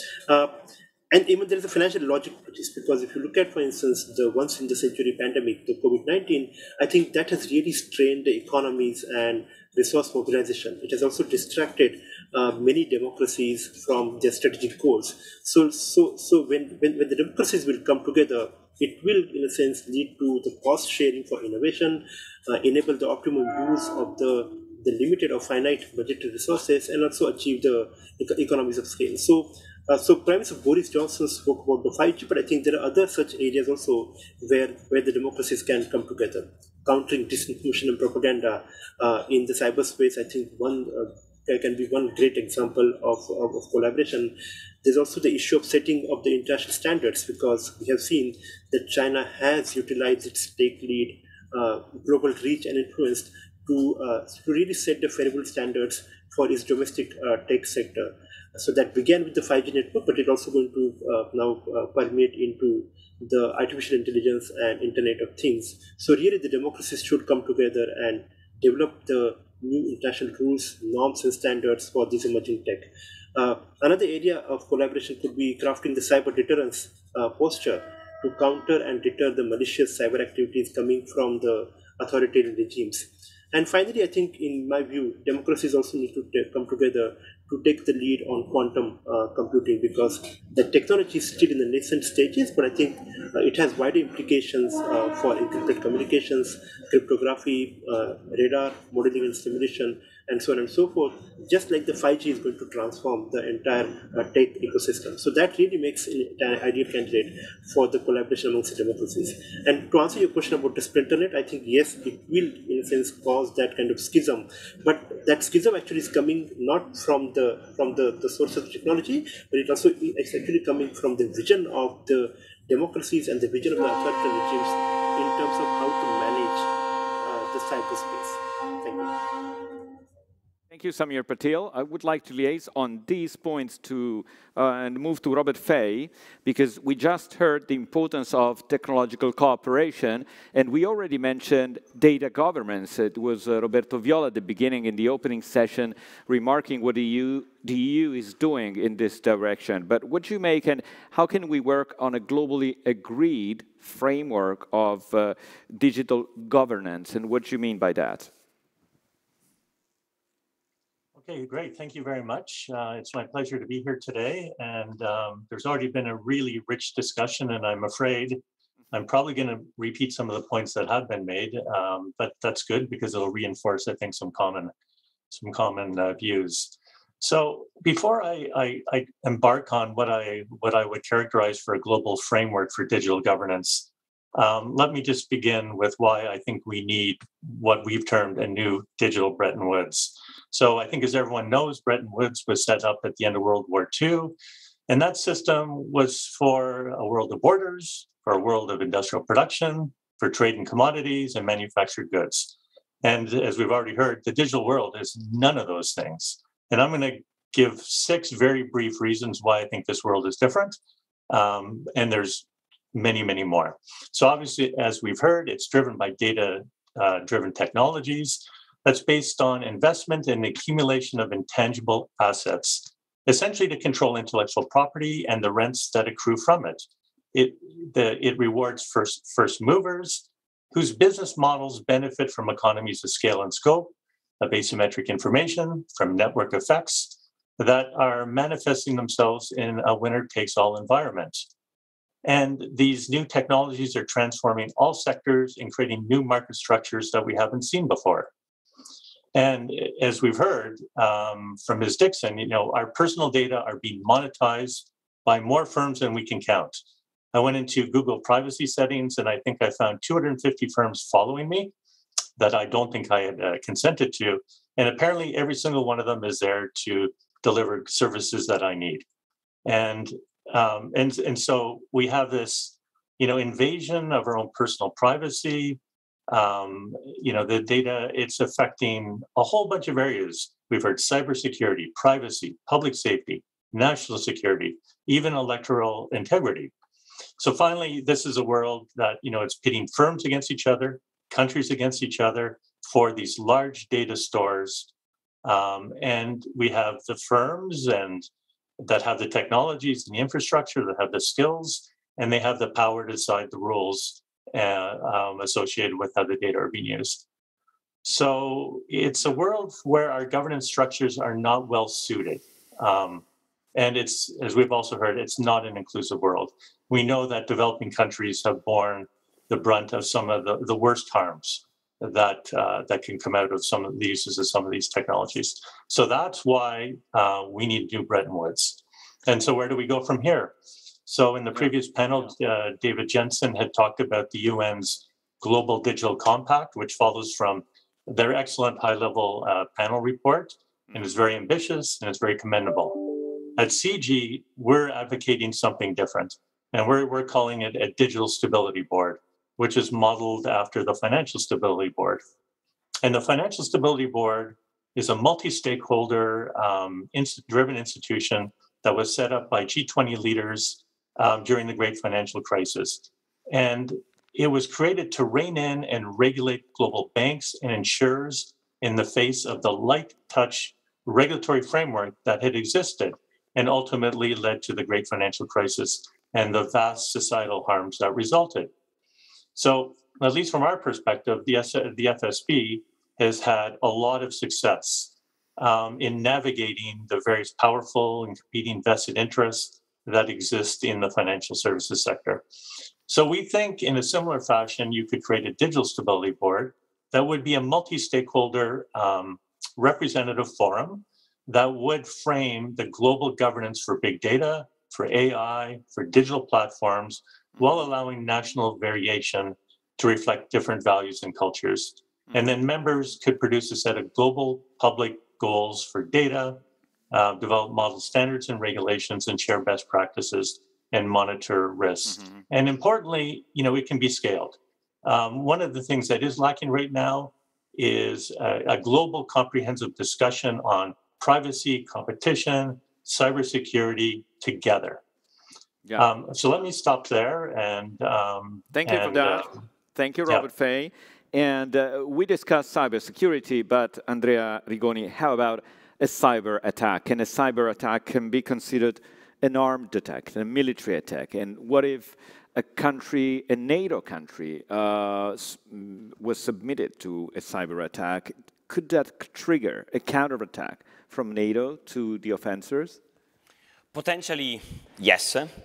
For many years, there has been a debate inside NATO since 2002 about the nature of the cyber attacks. I don't think there's any doubt today that cyber is considered one of the operational domains, for national defense and for the defense of the alliance. You have been reading very often about Article 5. Is there a possibility that in case of a cyber attack, the alliance can invoke Article 5? Article 5 says that an attack to one of the allies is an attack to the entire alliance, and the entire alliance can answer across all 5 domains, not just cyber. So I get a cyber attack, I might launch a rocket against my enemy. So my first answer was theoretically yes. I think it's an impossible scenario, and I explain you why. First of all, I think if we analyze what is happening between Russia and Ukraine, and between not only just the 2 contenders, but all the other players, including the activists that enter into the game, the attribution of cyber attack is almost impossible. So you think, you guess, there might be that actor behind a certain attack, but there's no certainty. Second, we haven't assisted to any major, escalation. We are in a war. We are in a war in 2022, so we might have expected attacks with a much greater impact. That didn't happen. Now, I don't want to enter into discussion why, I have my own explanation, and in simple words, a cyber attack is complex to put in place. You can't simply say, I'm going to attack that infrastructure. It takes months, if not years. And second, there is an important role of players that sometimes are supported by the government, but are not part of the government. Now, I think the real concern is not about the attack themselves and the possibility of an escalation, but is how this is affecting the world of digital transformation and digital services. I mean, one of the effects with threats of disconnections and potential attacks and changing balances between countries, there's an increasing skepticism on the adoption of digital models. What might happen? Because here the conflict is permeating a domain that is mainly being developed for supporting governments and business and the inclusion of citizens, that is becoming a war theater. So my recommendation is that we need to define a new doctrine. It's not just defense translated into the cyber domain. We need to work on a completely different cyber defense doctrine where resilience, as Richard Clarke wrote in his book, from a 20 years experience in the US government, that resilience, so preparing and avoiding the attacks, is core. All the investments that countries have been doing in cyber defense capabilities, I'm a bit skeptical that they didn't produce the expected results. I see. Oh, it's fascinating. Vangelis Kantas, can you tell us more on where are we, especially given the Ukraine war, in terms of cooperation and international European cooperation on cybersecurity? Hello, Andrea. Thank you for having me here. So, international and EU cooperation is there, is present. Now, we at ENISA, we are reaching out to critical sectors. We are monitoring sector maturity during this crisis. We already know that mature sectors like telecoms, core internet, they are able to deal with state actors and large-scale attacks, so they are already cooperating. We have seen during this crisis regulatory authorities cooperating with providers in critical infrastructures, issuing guidance, security advisories, and saying, you know what, guys, this is not the time of issuing fines, but help each other and prepare for this for the coming attacks. And we are also been making preparedness calls with national competent authorities in EU member states in critical sectors. We have been trying to provide situational awareness informations in private and public entities. So there's a lot of cooperation going on in the midst of this Ukrainian crisis. Now, in general, looking at the broader cooperation picture, now there are challenges in cooperation and information sharing, and mostly due to the fact that information sharing is considered as a matter of national security for most countries. But there are many steps being taken to establish a plethora of cooperation structures. Now, take the NIS directive, the first NIS directive, for example. It established the NIS cooperation group to provide strategic guidance to the member states on the implementation of this directive. Now we have the CSIRT network, which is a network of national CSIRTs to promote information sharing and incident handling at the technical level. So we have cooperation there at the lowest level. We have the sectorial ISACs, which are information sharing and analysis centers. These are public-private partnerships for information sharing, for incidents, providing trainings and lessons learned on incidents. And of course, now with the NIS2 that has been approved a few days ago, we have the Cyclone structure, which is a cyber crisis liaison network.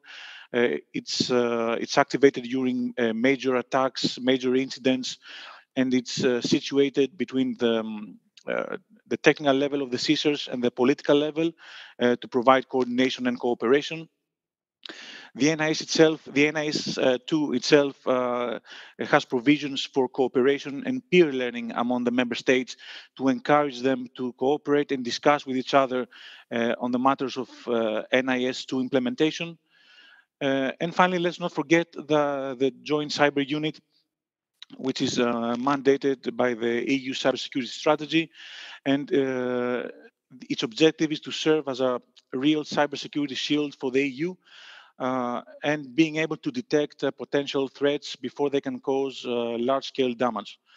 So there are major steps being taken on cooperation. and we at ENISA hold cooperation efforts at the cornerstone of our activities. Thank you. Yeah. Thank you so much, Vangelis Kantas, for this comprehensive outlook on what's happening in terms of cooperation on cybersecurity. So, ladies and gentlemen, we have just a few minutes for a second round of questions, kind of 2 minutes each for answering. Now, Pam Dixon, let me get back to you, because also in the first hit, you mentioned face recognition and our biometrics technologies, which are creating a great stride. As you know, there's a lot of talk about surveillance capitalism and you know, social scoring methods that in some countries are based on this. And there's a lot of concern about how to regulate this before it takes control. What's your take on this? Yes, thank you. This is really the question of the time that we're in right now, and it's a really important question. So currently, the state we're in is there's a lot of attention on face recognition modalities, but there are about 22 biometric modalities, and about 50% of the world's jurisdictions already have mandatory iris and fingerprint-based national IDs. So we have to understand that at a very deep level, biometrics is already loose in the world and at varying levels of regulation. And at this point in time, we can't look at regulating face recognition on its own. That would lead to deeply fragmented policy, and it would actually end up, I think, losing the trust of people, because you would have to exclude all of the governments already using this modality in a mandatory way. So I do think there's a different approach here. And I think it's really important to understand this. So first, it is not possible to use consent as a primary tool for regulating biometrics. Secondly, it's not possible to use bans, like banning face recognition, as a primary solution to the problem. The alternative is, there's a good model for it, but the alternative in general means that you're going to apply to the entire ecosystem of biometrics, inclusive of all modalities, not just one, not two, not three, but all modalities, and find a regulation that provides systemic administrative and procedural protections. So, for example, registration of products, pre-market requirements for certain checkpoints, documentation, post-implementation surveillance and compliance. All of these are very important. And the model we already have in place, there's a good regulatory model here. And it comes in the form of actually the structure that most jurisdictions in the world have agreed upon for chemical safety. So, for example, the chemical safety models, they don't say, oh, let's regulate arsenic here, let's regulate lead over here. No, it's an overall omnibus chemical safety regulation. In Europe, there is REACH and RoHS. In the United States, you have the Chemical Safety Act of the 21st century. In India, you have the National Action Plan for Chemicals. And then at the UN level, the United Nations provides a harmonizing capacity with a program that I always have to look up. It's the GHS, it's the Global Harmonization System. And what it does is that it allows all the different countries to create their own set points, but they work very hard to harmonize the definitions, the cut-off points, and so on and so forth. And this is very, very crucial for biometrics. Otherwise, what you'll get is a situation where with air travel, with passport use, with identification documents, that will have very, very disharmonious biometric strategies and uses. And biometrics has proven to be a real problem for the public, so it needs to be addressed squarely. I really like Mr. Fay's idea of the FSB. I really think that a safety board that was globally harmonized could assist in this area as well. Yeah, definitely. But I think, but I'll stop there and leave it for the discussion. Thank you. Right. Thank you so much, Pam Dixon. Now, you mentioned also India, Samir Patil. We know that India is the second largest internet user base and also the largest democracy on the internet. What is India doing to protect online its citizens, and what are the main lessons learned from your past experience and from the years that India spent online?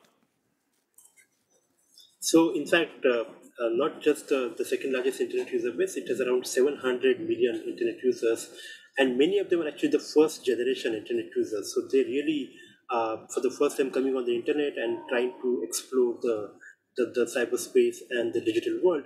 So this rapidly expanding internet user base has really brought its own set of challenges, because India had already been at the receiving end of the malicious cyber activities coming from China and Pakistan, but also the non-state actors, the anti-India terrorist groups based in Pakistan, which have been engaged in cyber terrorism using the cyberspace for propaganda, recruitment, and fundraising. So in that sense, I think that there is already a very complicated cyber threat scenario for India. And so in response to these persistent cyber threats, India has treated cybersecurity as a public policy priority in the last decade.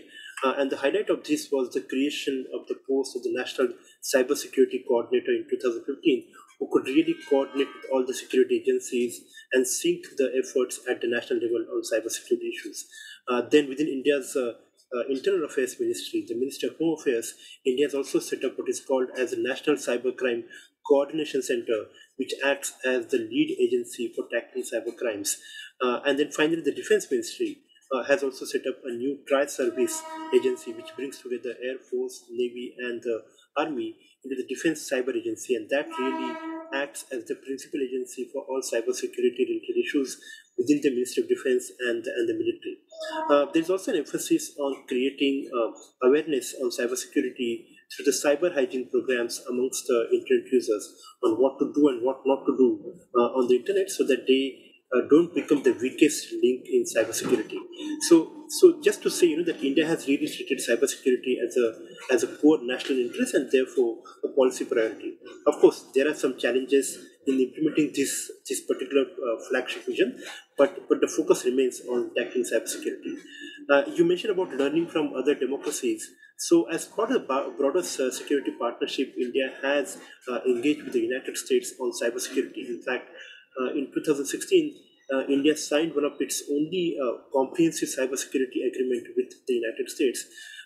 And with other democracies such as Japan, Australia, and France, India also has a similar kind of cyber engagement, where the focus is actually on leveraging each country's technical expertise. So for instance, on France, it's quantum computing; with Japan, it's robotics and 5G technology; and Australia, it's again robotics. So really, India has been also working with the fellow democracies. But there's also an emphasis on doing capacity building for the smaller democracies as part of the regional cooperation. So India has sought to share its best practices as well as the experience of tackling cyber threats as part of its own external aid program, the Indian Technical and Economic Cooperation Program, but also sharing its own digital transformation story through Aadhaar, which Prime Minister mentioned, through the Aadhaar story with some of the smaller countries which want to also utilize the National ID project and the information technology for their own digital transformation. And finally, India is also the member of the Global Forum on Cyber Expertise, which also engages some of the developing countries for capacity building as well as regular exchange on cybersecurity issues. Let me stop.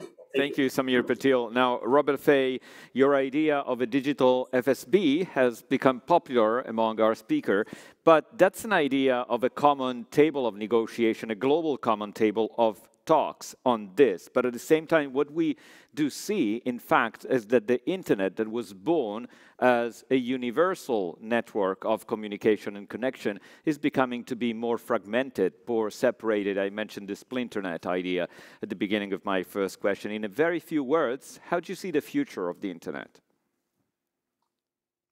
Well, thank you. Well, I mean, what we've heard, it's the internet's already fragmented, and it's fragmented at the technical level by necessity, but at the application layer, there's just so many different values surrounding how these technologies should be used. And we know that the US has typically said, let tech decide how it wants to operate, although that's changing. In the EU, as we've already heard, there's a big focus on strategic regulation, but each of those regulations has extraterritorial implications. And then, of course, China, which hasn't come up so much, but the Great Firewall. But beyond that, it's not just the firewall, it's digital Belt and Road, and it's moved into standard setting. And so is it surprising that countries are trying to carve out their own internet, like Russia? Probably not. And I think the danger is that other countries will try to adapt a model like that. And so the fundamental question is, how do democratic societies ensure our values remain at the core of the internet? And there's no easy answer. Obviously, we propose this Digital Stability Board to allow those discussions to take place. But one area that hasn't, I guess it's received a fair bit of attention, and it was featured in the G7 digital minister statement this past weekend, and that's the focus really on standard setting. And so standards, they're ubiquitous, they're inherently part of technology, but I think the key point is it goes beyond technology.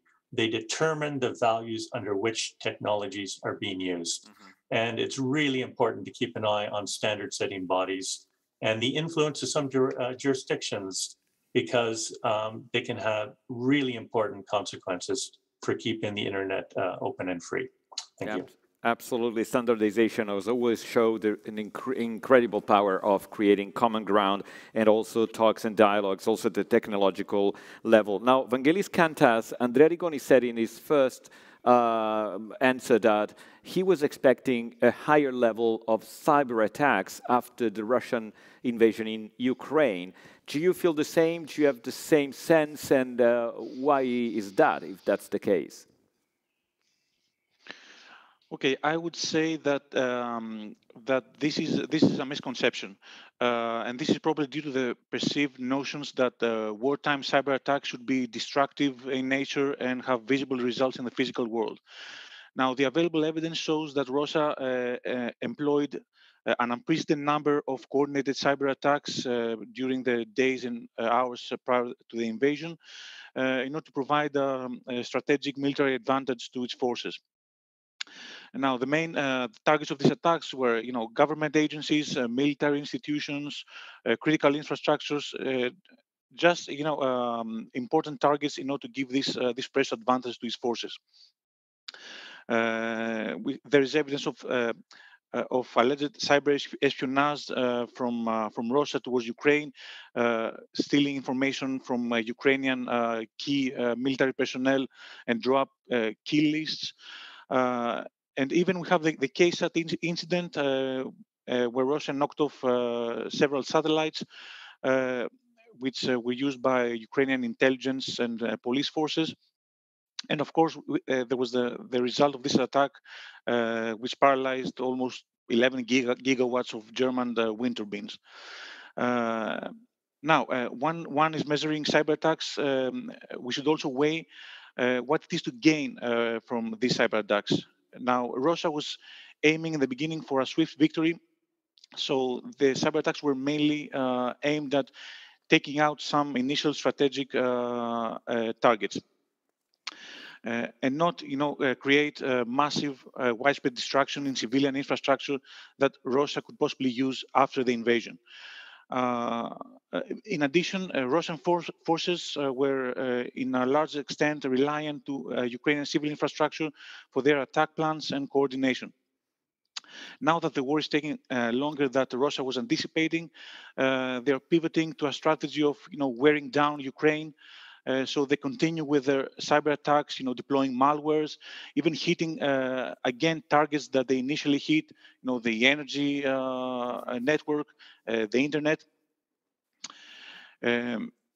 So we shouldn't expect wartime cyber attacks to be isolated destructive events that are to be decisive for the outcome of a war. Yeah. We should consider that these cyber attacks are supportive to the conventional military tactics, and leaning on these preconceptions will possibly lead to future failed policy and intelligence. So wartime cyber attacks usually begin in peacetime.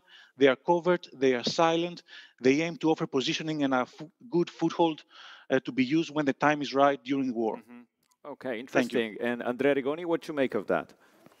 So I agree. I mean, I'm not neglecting that there has been and there is a cyber dimension in the conflict. Simply, you know, the outcome is different from what has been theorized before. But I want to go back to, you know, the risks that we're facing and, you know, the understanding that we have now of risk and the Digital Stability Board, that, by the way, it's an idea that I support. You mentioned Splinternet before. I strongly believe that Splinternet is already here. I mean, it's full of, you know, fragmentation at any level, not only technological. I mean, the internet was born as a way to connect different networks, but we already have many countries that are applying any kind of filters for different purposes. Limiting, you know, the information that flows in the country or protecting the country and the citizens, many different purposes. Some we might share, others we don't support. But that's, you know, a reality.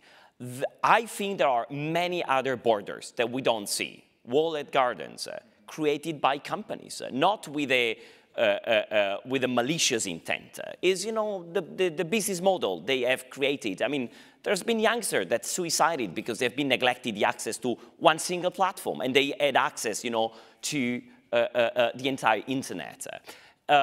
Second, I think there is a technological dimension that is ruling in a way the internet, and that's where, in particular, governments and companies are feeling alone. I've heard before that there's a lot of cooperation. I'm a bit skeptical. I'm one of the promoters. I've been for 25 years promoting, you know, cooperation involved in many initiatives. Is this working? No. I think, you know, we have it in the national strategies. We believe it is important, but the level of cooperation right now that is working is only happening between private companies when they have a very strong economic interest. Outside that, real cooperation in cyberspace is incredibly difficult to implement, and not only many actors, starting from governments, they struggle to understand which is the role. So that's when I said we need to come up with a new doctrine. That should be, you know, the first step, defining which is going to be the role of governments. That is now change. It's not anymore ruling and providing policies the old way. It's becoming allies to the business and the citizens in a new way. This is what they call being realistic. So thank you also for this, Andrea Rigoni, together with Pan Dixon, Samir Patil, Robert Fay, and Vangelis Kantas. Let's have a round of applause for all the speakers of our second and final session. Thank you, everyone. Ladies and gentlemen, it's time for our closing session.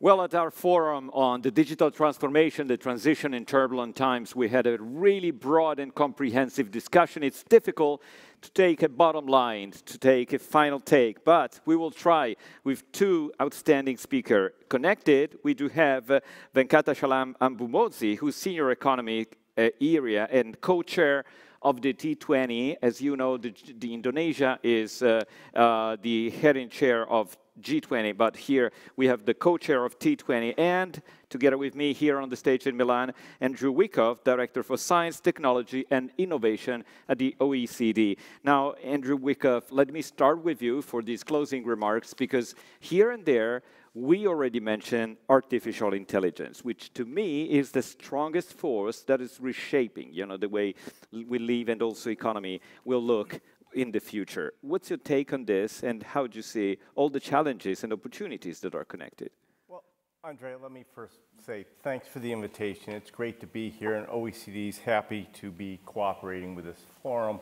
And I want to try to use AI as an umbrella for drawing a red thread through some of the things we've heard today, which has been a fascinating conversation. So, first of all, I get a little bit crazy about AI because it's this umbrella term now that includes everything from data analytics to machine learning and hopefully general AI somewhere in the future. But it's clearly the culmination of a lot of the digital transformation and could be, and I think is already proving to be, the general purpose technology of our era, akin to kind of electricity in the 1880s. It's everywhere. I don't need to tell you. It's in your phone. It's in your video recommendations on streaming services. It's in radiology, so forth and so on. And it's a huge potential enabler of productivity growth. We haven't seen much yet because you need this ecosystem, as Pam was talking about before, of drawing together human capital, intangible assets, as has been said, and a organizational know-how on how to capture it. But with every technology, it's a double-edged sword. Okay, there's the good, and then there's some negatives. And if you look at electricity, you can electrocute yourself, okay? And so, same with AI. It has some negatives. The OECD, which I would say is 38 like-minded countries, came together starting in 2016 under the Japanese presidency of the G7. We started trying to get out ahead of this a bit. And in 2019, we created principles, some of which people have been talking about today, principles, okay? And ours are good-sounding principles, trustworthy, secure, transparent. That's great. And our countries adopted them in 2019, as well as 6 others. And then they went to form the basis of the G20 AI principles. So that's great. But I get a little bit frustrated with just principles. We need to move from principles to practice. I mean, what does it really mean? And that's what we've been trying to do since we've done a number of implementation activities to try to say, what does this really look like? What are the tools you need in place? And we've tried to hold countries' feet to the fire a bit. We have an observatory that tracks their policy development and says, are you walking the walk? We also bring in a lot of data, which is hard to do in this area because it's quickly evolving, but we think evidence-based policy analysis is terrific. But I think it was Pancho who was talking about need for technicians in government, what I would call geeks in government. And that's badly needed. So we have 250 geeks who work in our one AI. It's called OECD Network of Experts on AI. And they help us keep abreast of where things are going and where they're not going. We expected automated vehicles by this point, and they're not here, and there's some good reasons why. Let me just end by the talk on governance, because what our principles try to do, and then the implementation, and now you see rules and regulations coming forward, starting with the EU, but not only, is we've tried to move to a more anticipatory upstream governance system, which I think is what we begin to need. And that means we started with the principles. Now we're implementing them in kind of a soft way, but getting the tools in place so that when real binding rules come through, companies and individuals have the wherewithal to try to implement them. Last point, okay? And it goes to Bob Fay, who I've known for a long time, and CG, which is a great think tank too. He talks about the FSB or a DSB, and I think that's not a bad idea. I'd offer the OECD's pretty close to that already. But there's a part of OECD called that Yuko Hariyama was talking about, the Global Partnership on AI, which is simply hosted at the OECD. It's a separate quasi-independent entity, and it's made up of 25 countries, including some non-members like India and Singapore and so forth. And I think that may be an interesting entity to watch as a new governance forum, not too far from what Bob was talking about with the Digital Security Board. Absolutely. Thank you for this. It was absolutely insightful of what you guys are doing also at OECD. I do definitely agree with geek for government. There would be badly needed, but also philosopher maybe, and ethicist for government, because AI that you've been so well described also ask new questions to us, the society and government itself. Now, Venkatachalam Mbumozi, welcome again. It's a pleasure having you today. Now, you are a co-chair of the T20 Task Force on Meaningful Digital Connectivity, Cybersecurity, and Empowerment. Can you tell us today what are the key issues on which the task force is focusing, and if you do already have preliminary policy recommendations? Thank you, and good morning, and it is my great pleasure to join the discussions today. G20 Indonesia, and it believes in this digital transformation as one of the priority areas. It believes that is this digital transformation could be a driver for the stronger and the smarter economic recovery. From that context, basically, our T20 policy briefs has been focusing on. And the G20, but what the T20 and the G20 as well as the B20 believes is to enable the digital transformation to become a global engine for a stronger economic growth. Digital connectivity must be considered as an essential service for all, which needs a rigorous and tangible action plan at the global level. And here, being in Indonesia, this region, and being an emerging economy, it also wants to bring in some of the concerns that the developing and the emerging economies has it. One of the concerns is more than 90% of the world population who are not connected to this internet are from this developing countries. But at the same time, countries also, particularly the T20 is also aware of this risk with this breach of this security issues. And so we calculated, as a part of the T20 process, we calculated what could be the implications of the data security at the global level. We estimated around 1.2 trillion, and in the future years, in the next 5 years. So as of now, we've been focusing on the 4 clusters of the policy areas. One is first to accelerate the rollout of the high-capacity, future-proof digital infrastructure, enhance the technological accessibility, and create on-ramps to the digital economy for the excluded populations to foster innovation, competition, cooperation, as well as inclusion. The second recommendations coming from the T20 group is to harmonize the regulatory principles to ensure a fair competition and efficient markets, promote trust in the digital ecosystem by enhancing the cybersecurity and privacy protection, and encourage the adaptation of interoperable policy frameworks and the common standards for facilitate cross-border data flows. And third cluster of policy recommendations focused on the private sector, basically fostering the responsible development and the deployment of the digital technologies by leveraging the public and private cooperation in research and development, promoting investments, and effective use of good practices.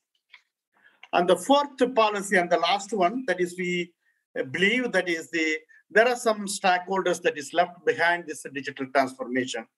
That is the SME, small and medium-sized enterprises, as well as the local government. So the final policy is promoting this digital literacy and the digital skill gap in private as well as the public sector by mapping the current strategies, upskilling the individuals, updating the education curricula, and encouraging the mindful use of the technologies. So with these policy briefs are being drafted, and we develop a kind of communique, and it will be delivered to the G20 Sherpa track. All right, fantastic. Thank you so much, Venkatachalam Mbumozi, and good work for the T20 that you're chairing. And thanks also, Andrew Wicke from the OECD, to all of you guys for listening and being part of the forum today. This forum, together with the one we had a couple of weeks ago on the transition to sustainability, will be also the base for the discussion of the Global Policy Forum that will take place on June the 20th and the 21st. It will be at Bocconi University, but also online in hybrid form. So thanks again to ISPI for organizing these, to OECD for its cooperation, and to Deloitte for co-promoting. We at Class CNBC were glad to be part of this discussion together with Corriere Economia as media partner of the conference. Thanks again. Take care. Bye-bye.